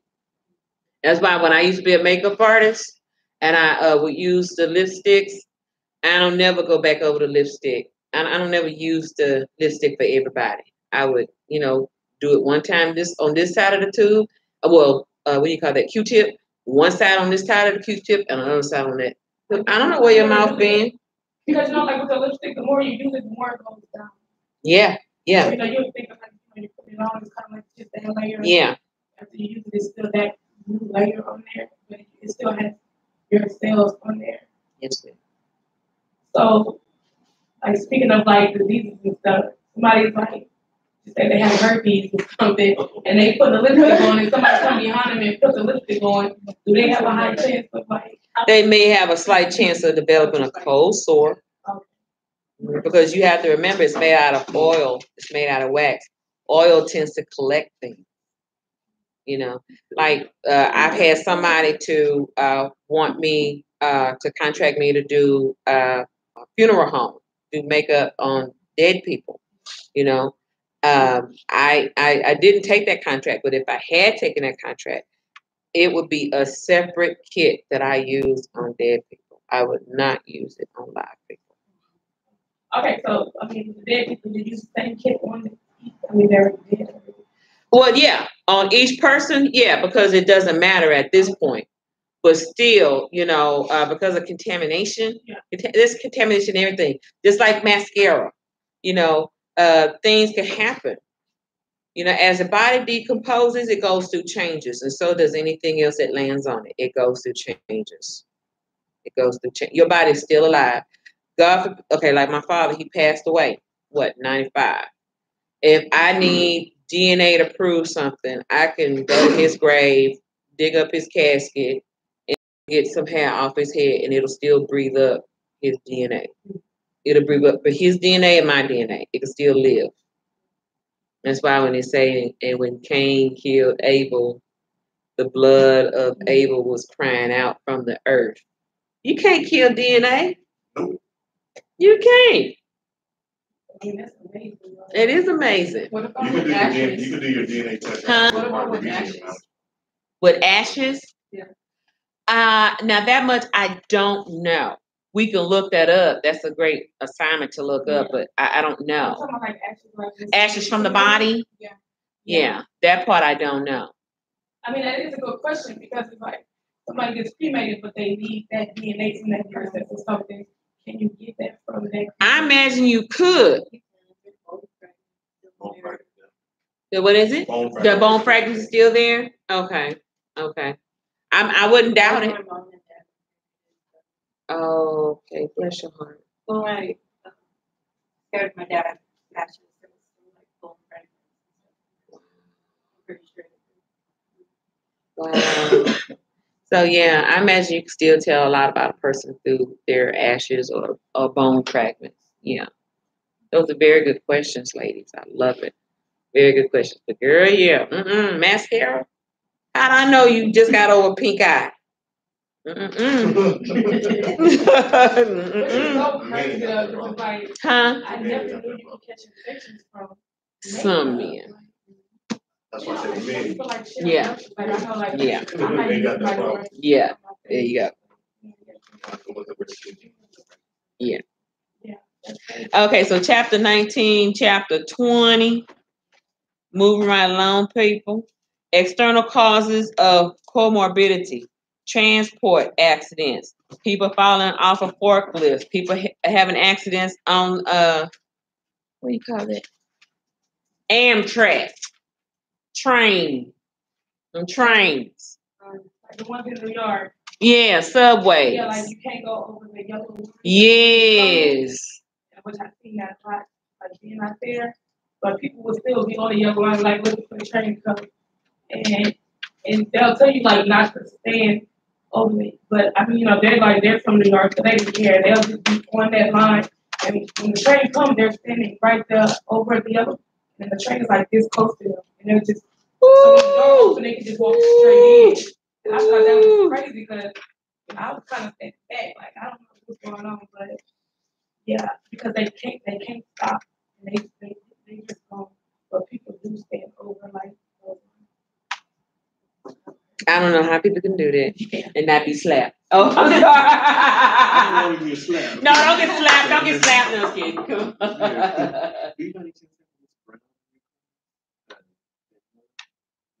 Yes. Oh, you need something? Yes. I think I got it. Okay. Wait.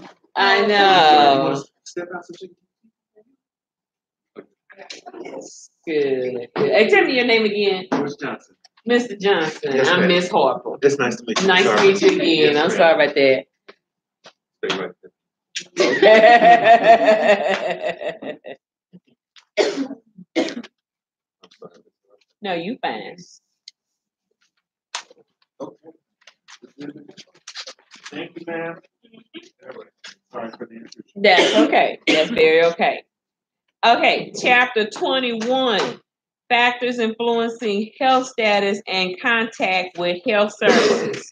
That is observation and evaluation of newborn for unspecified cardiac condition, carrier of infectious disease encounter for prophylactic measures, Okay, now we're going on to introductory 1, people. Now, this is the chapter right here you need to Really get to know. I'm not saying know this by heart. I'm saying be familiar with it. Let me put this up here to the screen so y'all can remember what I said. I said this right here. Right here. What page is it? Oh, Okay. It should look like this. First page of the red. There you go, pumpkin. Okay. It should look like this. So this is official guidelines for coding and reporting. This comes from the Centers of Medicare and Medicaid Services and the National Centers of Healthcare Statistics. Remember, we talked about statistics the other day. I love statistics. Oh, that's my favorite subject. I love it, love it, love it, love it. Because you get to quantify using certain calculations to understand what happens in a particular region of the world or a particular region of a continent or a country. Compare it to other countries, okay? Compare it to other regions of the United States. You have the North region, you have the South region. I think it's Connecticut, Rhode Island, East Coast? Yes. And California, West Coast, right? I always get that mixed up.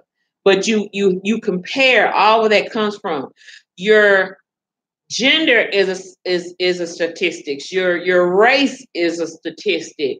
Your age is a statistic. Where you live, your economic status is a statistics. So all of that plays a role in how things get acquired and put in the ICD-10 book and how the statistics are being handled according to procedures in the CPT coding book. Okay. Okay, so I'm gonna let y'all read that for your enjoyment, your personal pleasure. Okay, so let's go over here. Section 1, conventions and general guidelines, chapter specific guidelines. It's telling you what to do all about that. Moving on to the next page over, it says a selection of principal diagnosis. It tells you how to handle that. The next page is telling you reporting of additional diagnosis, diagnostic coding, and reporting guidelines for outpatient services. Present on admission, recording guidelines, conventions, and general coding guidelines, and chapter specific guidelines. Blah, blah, blah. Okay. Moving right along. That's a lot of information in there just for that.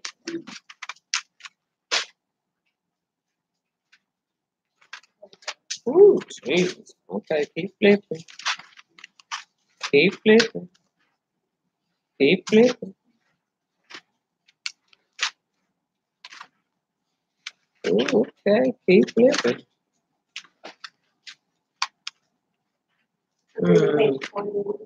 41.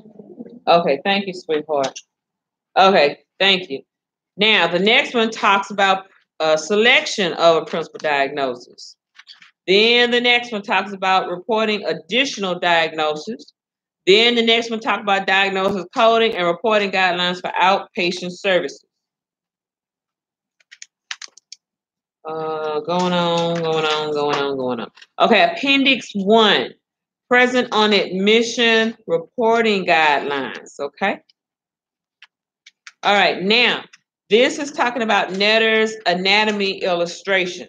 So the reporting guidelines, as you can tell, it's very thorough. They do have the ICD-10. I think there's an app for that or something online for that. So you can do like Control F and type what you're trying to find as far as the guideline, and it'll take you straight to that word. I'd rather that than trying to go through this book and try to find stuff. But try on your own time. Be familiar with that. Okay, so you can be proficient coders. Okay, the Netter's anatomy illustrations. Okay, now, who watches the show called, whoever seen the show called Good Doctor? You know, yeah, okay. Good Doctor. Okay, Good Doctor is about this boy with, this man with autism. Yeah, he has autism, okay? And notice how whenever there's a surgical case that's happening, he's already picturing in his head how that part of the body should be functioning, right? And he's picturing every detail of that body, right? And by him knowing the detail, the anatomy of that particular part of the body, he also understands the physiology of that body. Now, you're probably asking, well, Miss Harper, why am I listening to this? Okay, I'm glad you asked. It is simply because when you do coding, you need to kind of think, okay, when I code this, does that make sense? Okay. Well, I can see the doctor doing that procedure, but why am I coding for that procedure? Some things might query your mind to go there. Well, if he did this procedure should cut and do this. No, this should be global. This should be separate. This should be global. You know, you kind of have to think like that when you are a coder. You have to be nosy, and you have to have a vivid imagination to remember or understand the anatomy and physiology of the body.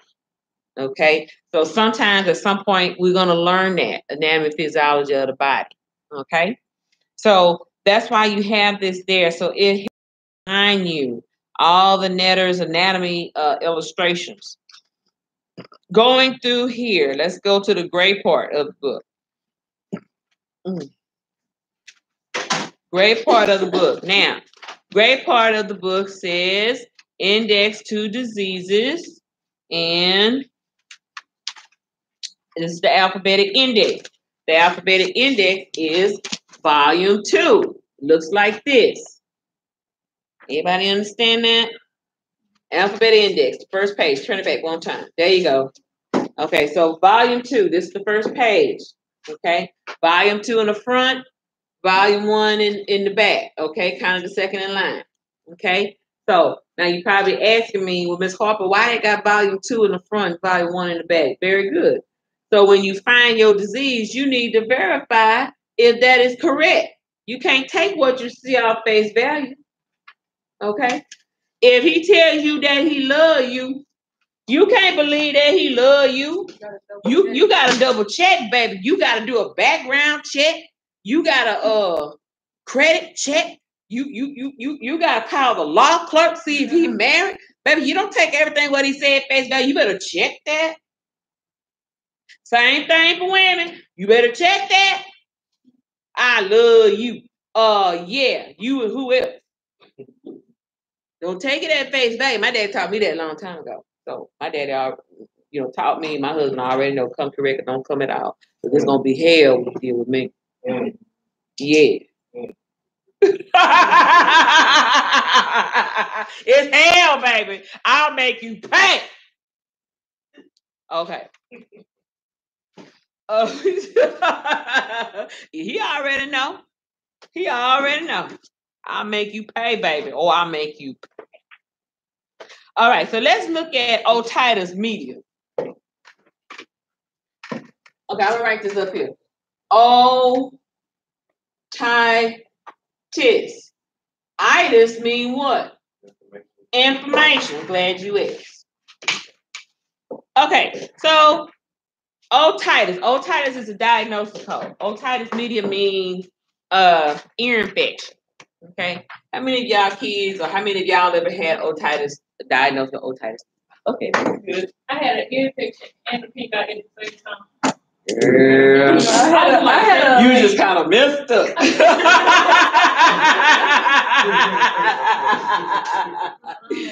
Bless your heart, you were messed up.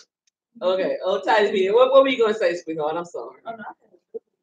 What did you have? I had a double ear infection. A double ear infection? Girl, you were really messed up. Okay, sorry about that. All right, so otitis media mean ear infection. Ear infection. Okay, so let's go in the O section. I'm just doing this just so y'all can understand. N-O-P. Okay, alphabet.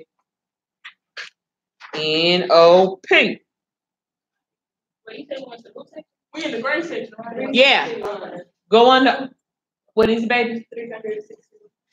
Oh, shuck it, duck it, quack. You found it, girlfriend. All right, then. Okay, so otitis. Did everybody go to otitis? Okay.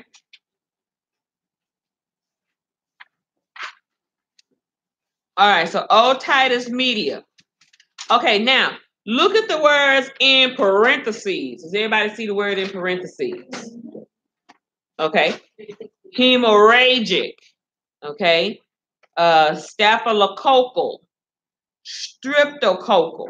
Okay. When you see words in parentheses next to the term, it means the same thing. Does everybody understand that? If they say otitis media, then you use that code.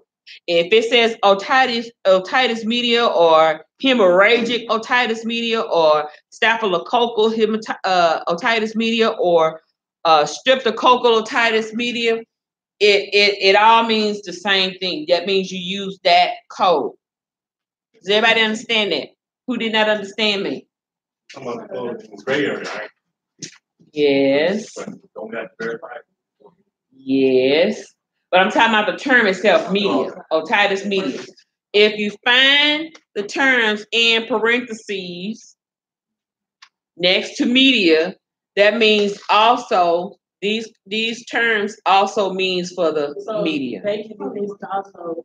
Hmm? They can be listed also instead of otitis media. It'll have one of those words also. Yes. Yes, it means the same thing. It means the same thing. Okay, so what is that code, you guys? H66.9. Does everybody get that? Yeah. Okay, so we found the code H66.90. What do we need to do with that? No, I'm sorry. Blah, blah, blah. Go back. H66.9. Okay, that was a Q. That was wrong for that. Otitis media. Okay, so the media says 866.9 and has a dash behind it. So that's letting you know that there should be a what? A fourth digit. Does everybody get that? Okay. Do you see it, Chris, where it says media? Okay, we on otitis. Just wait. We on 360. No, on this side. It's on the first Oh, line. Oh, okay. Yeah, I see it. So which other? Okay, so it says H66. Yeah, that's your book, baby. You pay for that. Mm-hmm. You can write notes, you can highlight it, you can put colors. Oh yeah, that's yours. It's all yours. So when you say the one that say media, that's the code for it is an 866.9? Yes, and you see the dash behind it? Yeah. That means it's gonna be a what digit? A fourth digit. So anything with a dash behind it means 4 digits. It's gonna be a fourth digit. Mm-hmm. Okay. Mm-hmm. I'm sorry. How many digits is that? That's not four. Fifth digit. It's gonna be a fifth digit. I'm sorry, fifth digit. So but it's only anything with a dash behind it. That means it's gonna be one more digit to add to it. Okay. Yeah, y'all can write in y'all books. Y'all paid for that. Y'all better write in that I'm trying book. to trade my name for upgrade. I doubt that's gonna happen. I'm very serious. I hate to disappoint you. You can try, but I'm gonna already tell you that's gonna be a no. I heard I had to get the gas. Can we sell these to Go for it, bro. Huh? Can we sell these to Martin? I don't know. I don't know. They may not take them, but you sell it on eBay. What is? Try eBay. It's not gonna be. You know. All right, loves. All right, so let's go H66. So now we're gonna come out the gray area. I want y'all to pay attention. Come out the gray area. See what it says table of neoplasms? Go in that periwinkle color, that purple periwinkle. Come out the gray section, Chris. Oh, you are okay. You are. That's right. You advanced. Sorry. No harm intended for my new people. Okay. Okay. Come out the gray section and go to that first periwinkle color. That purple blue looking color. Come out the gray. You pass it up. Come out the gray. Go to the last page of the gray. Go to the last page of the gray. Go to the last. Yeah, neoplasms. Go there. There you go. Go to neoplasm. Everybody go to neoplasm. I'm going there for a reason. Okay, you already there, right? Yeah. Okay. So this is like its own table of all the cancer cells, all cancer diagnosis. Every cancer diagnosis you could think of is in its own section right here in the periwinkle color section. Did everybody get that? That's still considered volume 2. Okay? So if you're going to look up cancer diagnosis, if you're going to work for an oncologist or somewhere of that magnitude, immunologist that's dealing with cancer patients, this is where you live, in the periwinkle color. Very rare, sometimes you might go in the gray area, but periwinkle is going to be where you live. I got a question. Yes. You said Periwinkle. that's purple? That's like a purple blue. Or this diagnosis? Come on, Brenda, help me, girl. What is he trying to do? Because the diagnosis is not even black. But she's not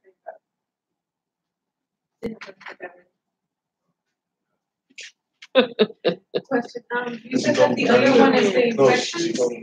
Okay, say that again. The gray section, it's infection. No, the gray section is your alphabetic list of diagnosis codes in volume 2. Your alphabetic list of diagnosis codes in volume 2.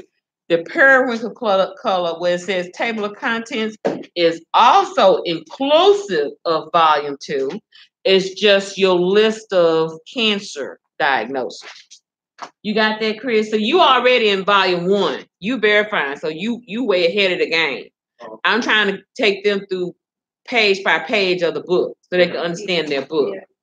Yeah, I'm trying to go through each section. Thank you, Sister Brenda, because Brother Chris just doing his own thing. Yeah, thank you, baby. Thank you. Ooh, help the brother. Okay, now we're coming out of periwinkle. We're going to fuchsia. Fuchsia, that's the next color behind that. Fuchsia. Does everybody get that? Fuchsia. Fuchsia should say table of drugs and chemicals. Does everybody get that? Why my left arm hurt? So this is basically like all the type of drugs. Yeah, all the drugs and chemicals, that wine, that poison, that lean, that gangster lean. Say, hey, what's up? I feel good. What about you? Yeah. Okay. That's that gangster lean stuff. Okay. That's all in the future. Drugs and chemicals. Okay, so coming out the future, we're going into the orange. External cause and injury index. Orange. Okay. Okay, now some of that is like powercraft accident, 18-wheeler accident, animal rider, streetcar accident, falling off the ladder accident. Huh? Oh, rat bite. Yep, that's in there. Mm-hmm. Yep. Tables of drugs and chemicals are for like you did an overdose of Vicodin. So I put like for overdose, like so I can look at my notes and I can know what section what. Well, no. Let me take that back. Let's say drugs and chemicals. Okay. Chemicals like Lysol. Inhaling too much Lysol. Okay. Drugs. Let me find a proper example. Like or like overexposure. Yes. Sometimes plasma. You can have a plasma, shock. Because you've had a blood transfusion or something to that extent, or a plasma transfusion. So look at page 563. This is what I'm talking about, sweetie. Yeah. Look at page 563. If y'all have the same yearbook that I do. Yeah. Look up plasma in table of drugs and chemicals.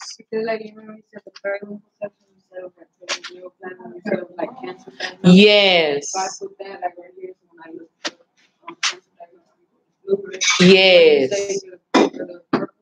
Yes. I'm gonna give you an example what I mean. Okay, so all this here in table of drugs and chemicals are done alphabetically. I want you to go to the P section and find plasma.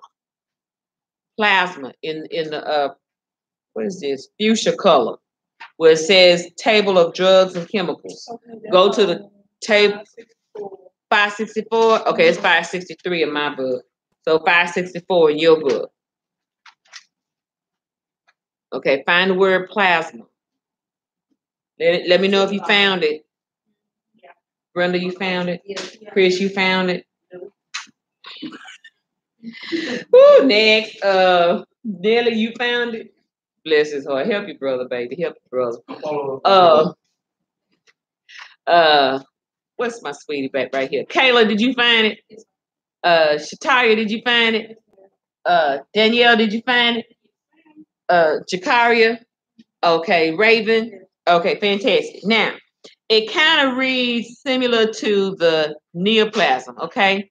So look over here. We're going to look to the right, and it says T45X, and then it has a placeholder 1. Okay, so let's go all the way up. This says poisoning accidental, unintentional. Remember I talked about how you could take some Tylenol and about 15, 20 minutes later, you think you want to have that tequila or that margarita or what do you call that? Long Island tea. Yeah, Long Island iced tea. There you go. You accidentally but unintentionally poisoned yourself. Okay, that's what that means. Okay, now when it's plasma, a person was poisoned accidental. That means that maybe the plasma cells didn't match the old type.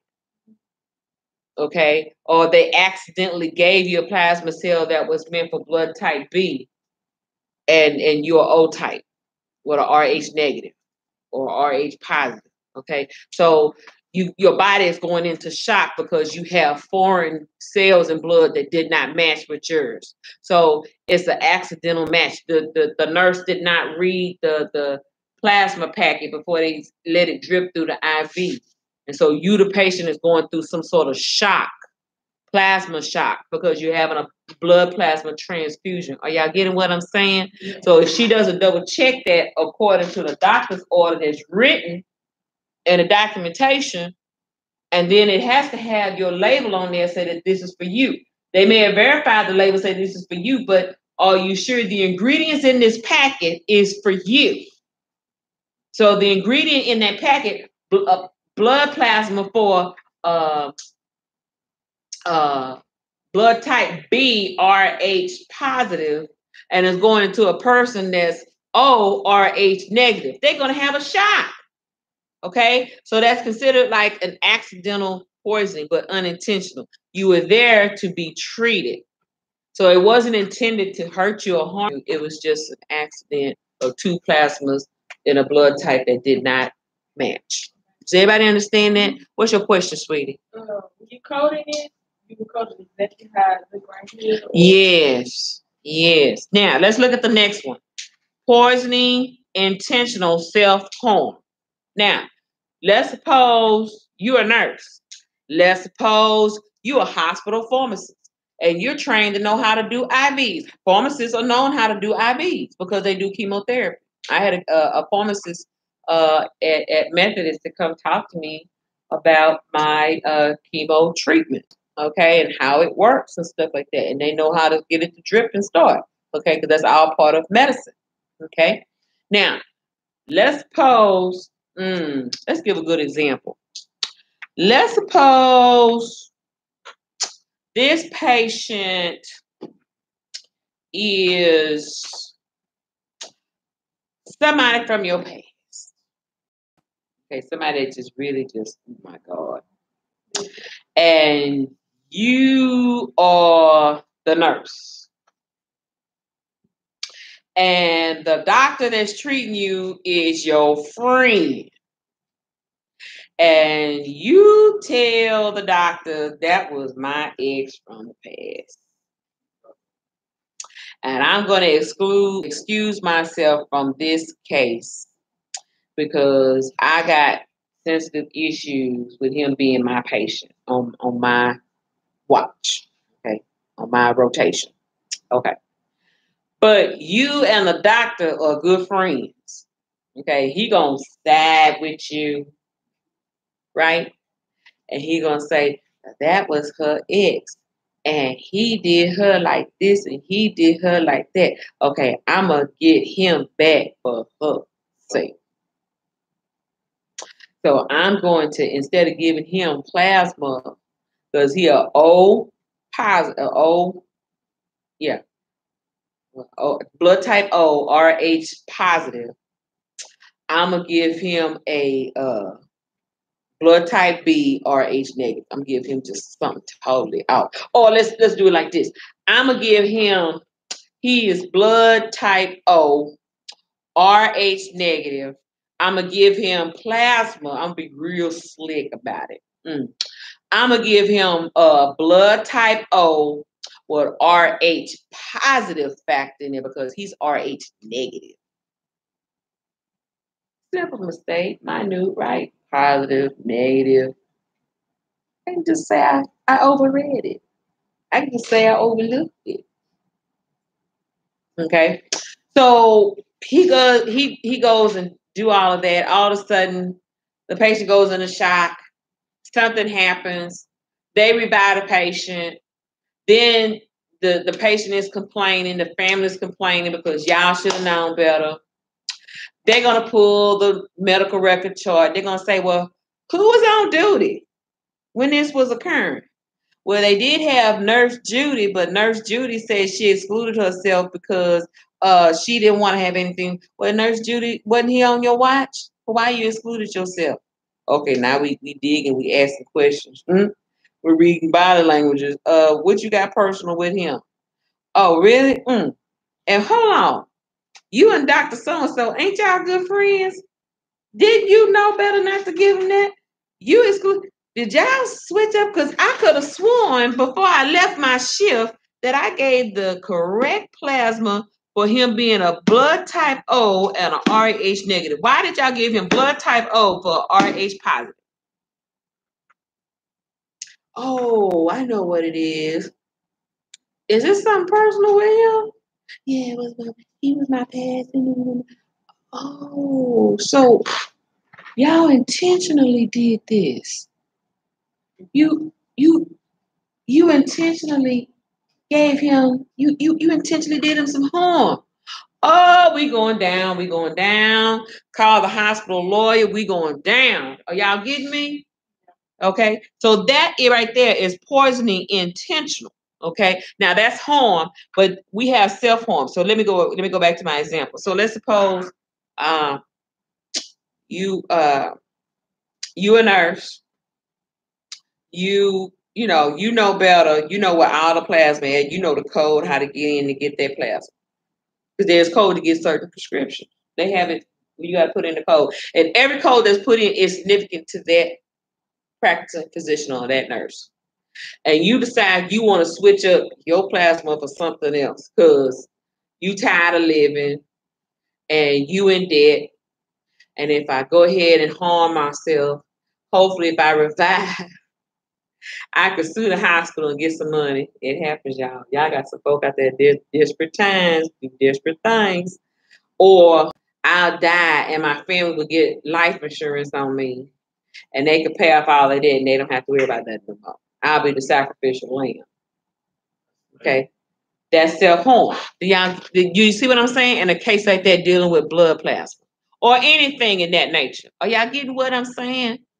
The documentation in the SOAP notes, with a review of systems, all the documentation has to be said. The transcription, it has to read step by step what all the findings were. What was the psychological mindset? Y'all gonna learn about that family history, social history. You're gonna learn all about that in electronic medical records. You're gonna learn about what role did all this play with that person, okay? In order for them to self-afflict themselves. Poisoning or salt. Y'all know what poisoning or salt is, right? You go. You had just explained, right? Like, well, Miss Harper, she gonna go to the club when she get out of here, right? Ooh, she gonna go to Benji's. Okay, she going to Benji's. She gonna have a Long Island tea. I'ma step to the bathroom. I'll be right back. Watch my drink for me. I'll be right back. Somebody put something in. Somebody gonna do what? Date rape drug. Date rape drug. Because I just got to having a conversation with him. I just got to having a conversation with her, and I hooked him up with a $10 tip. I told him, watch my drink. He get distracted with somebody else. She sitting there gonna watch him. He come out.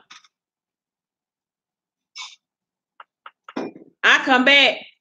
Girl, this drink done turned up. What happened? Ooh, it done turned up. What's going on in this room? Ooh, Lord Jesus. Oh, out.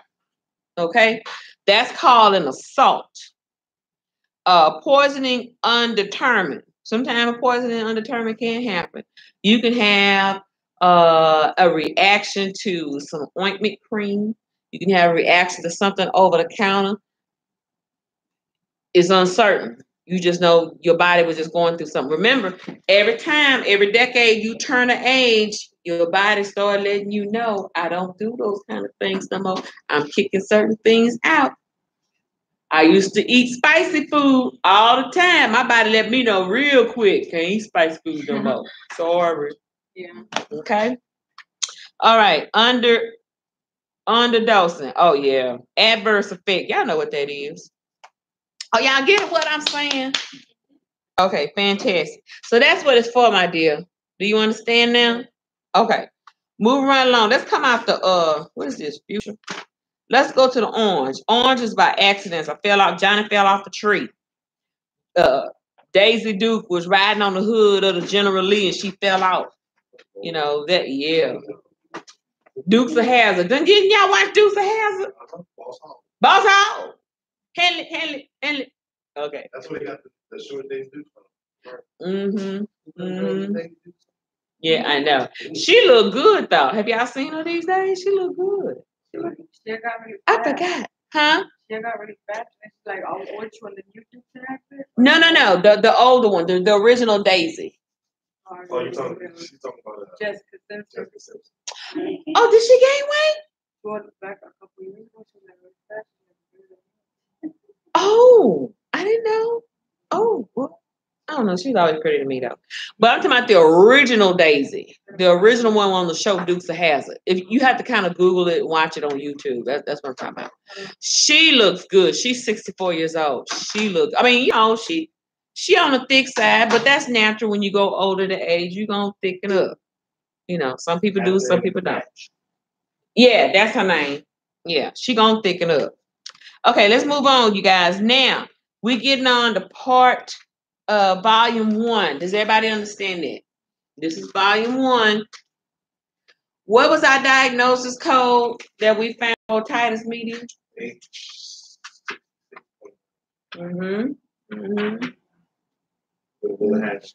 With a little hash behind it. Very good. Little dash, hash, whatever. You see it? Y'all see it? Okay, I'm being Vanna Black. I'm being Vanna Black. Hello. Okay. Now let's go to the H section. Okay, so purple is what? A. Red is what? C. So we know that purple consists of A through B. Red consists of what?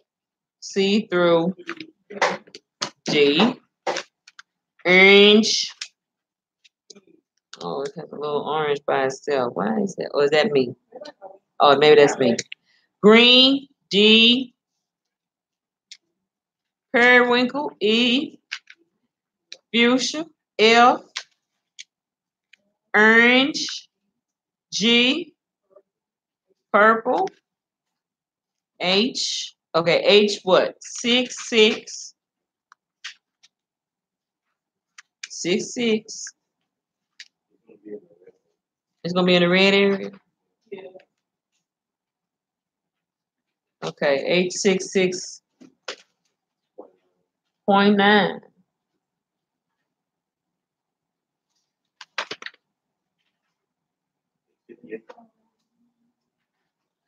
H66.9. Oh yeah. Okay. Yeah, 858 in my book. How about everybody else?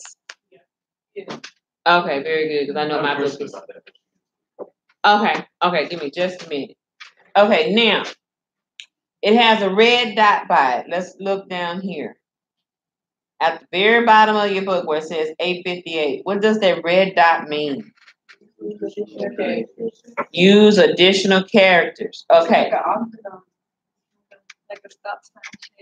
Yeah, exactly. Okay, so now it already has a list of the fifth characters here, so you don't have to do any more search. Everything is already listed. So now, see where it says otitis media unspecified, otitis media not otherwise classified, or acute otitis media, chronic otitis media. Okay, so now it has the 866.90 unspecified ear, or the right ear, or the left ear, or the bilateral. Bilateral means both. Okay. Now, the doctor has told you that the patient has otitis media. Do you see the word acute? No. Do you see the word chronic? No. Okay. So it is what? What it is, otitis media. So what we're going to use for a code here is 866.90. Are y'all understanding that? Because it's unspecified. It's not saying, I got you. It's not saying it's acute or chronic. It's unspecified. And that is legitimately okay to use. Are y'all getting me? So if it was acute or chronic, then you would go down to the other code. If it was acute or chronic, let's see here. Then you could use, well, it has to tell which ear too.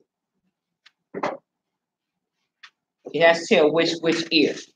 But if it says it, you can still use unspecified, but it has to. Let me see here. Let me make sure. Hold on. Not superlative.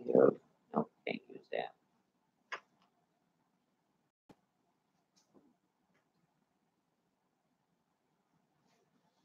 You can use unspecified. Just stick with the 90. That is safe to use. Yeah, that is safe to use. Now, if the doctor says right ear or left ear, then use whatever ear that is, right or left.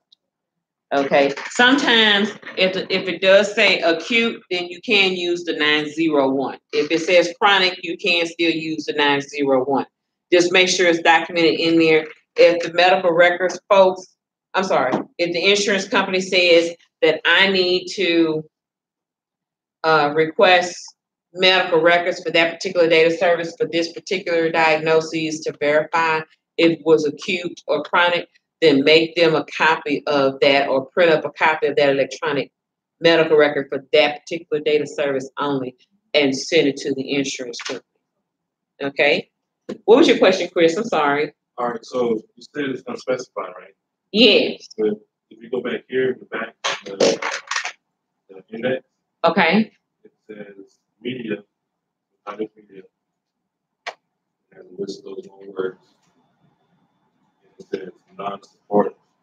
Superlative. Superlative. Mm-hmm. But then it says look under the non-superlative. It says see otitis media non-superlative.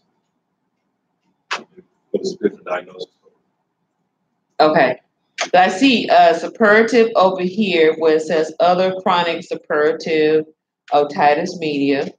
It has like 86641 superlative otitis media unspecified. Okay. And it has superlative otitis unspecified here. What's the difference? Okay. Let's look up the word superlative. Let's find out what that word means. So Google the word superlative. Google the word superlative in your phone. And you can go to, it should have medicaldictionary.com where you can Google that word. So that's a great question, Chris. I like that. It tells you to look there for the diagnosis. Okay, when you look up acute or chronic. No, it says when you look it up, specified, it says look support. So that means that I'm actually the right code actually the H99.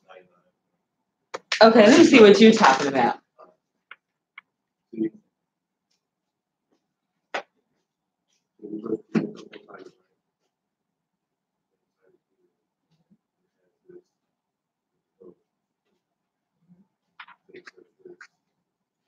With effusion, none, purulent, C, otitis media, and then it has non-suppurative. So it has to be otitis media with effusion. Yeah. So the diagnosis code has to say the otitis media with effusion, and it can be also inclusive of that. But since it doesn't say otitis media with effusion, then that's not the diagnosis you want to use. Yeah. The diagnosis on the board is simply otitis media. But that's a very good question. Glad you asked it. Very good question. Okay. Did y'all find what suppurative means? Chris, since you on there, find out what the word purulent. Mm-hmm. Suppurative means undergo the formation of Pus? pus. Yeah, uh-huh. Okay. Undergoing formation or fester. Okay. So a person can have an ear infection and they got an ear infection on the inner ear and there's like an abscess in there. Okay.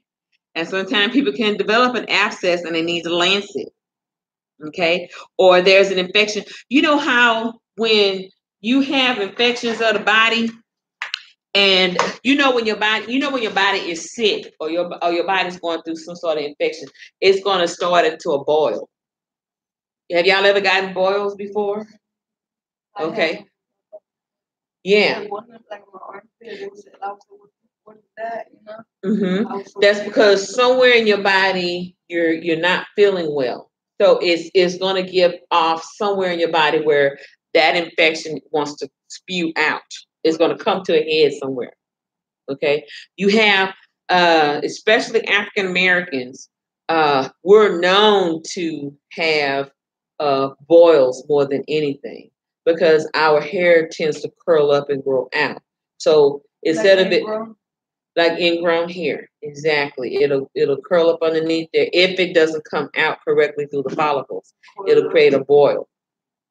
Okay. And so anytime your body has an infection, it's going to give off at some point. Like you have canker sores, your immune system is going low. You're nervous about something. When you're nervous and your immune system is going low. I know with me in college, when I was at Prairie View a lot and I would study for exams and stuff like that, I would get canker sores on the inner lining of my mouth because I was stressing so hard about taking tests. And I had an anatomy physiology teacher, Dr. Henderson. That man was just a horror. He was good though. I ain't gonna lie. He was a fantastic. He was a fantastic teacher. But baby, you'll pop the quiz on you in a minute.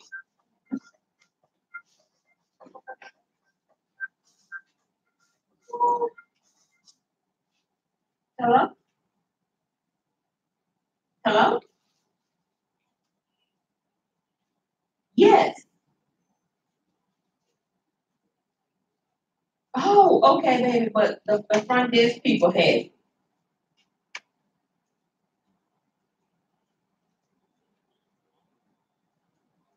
I don't know if the front desk people are still there. I don't know. Is she coming to the school? Oh, bless her heart. Okay. Oh, bless. Okay. Well, oh my God. Oh my God. Okay. Okay,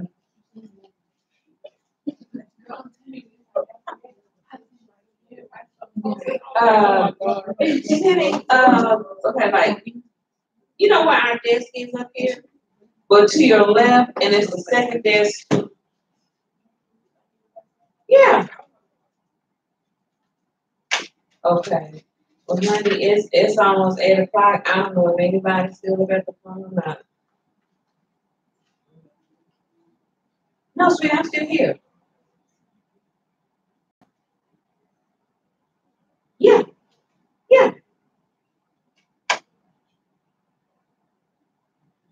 Okay, you know what? Let me ask Mr. Jackson because he may know where they put it up, but I have a student go with Mr. Jackson. Okay, sweetie. Okay, sweetie. Okay, okay. I will. Yeah. Okay. You know what? I'm sorry, y'all. We are past lunch break. Do y'all want to go to lunch? Okay, because I got to go and find this check. Oh, Lord, we've been 2 hours and 25 minutes. Rolling, rolling, rolling on the river.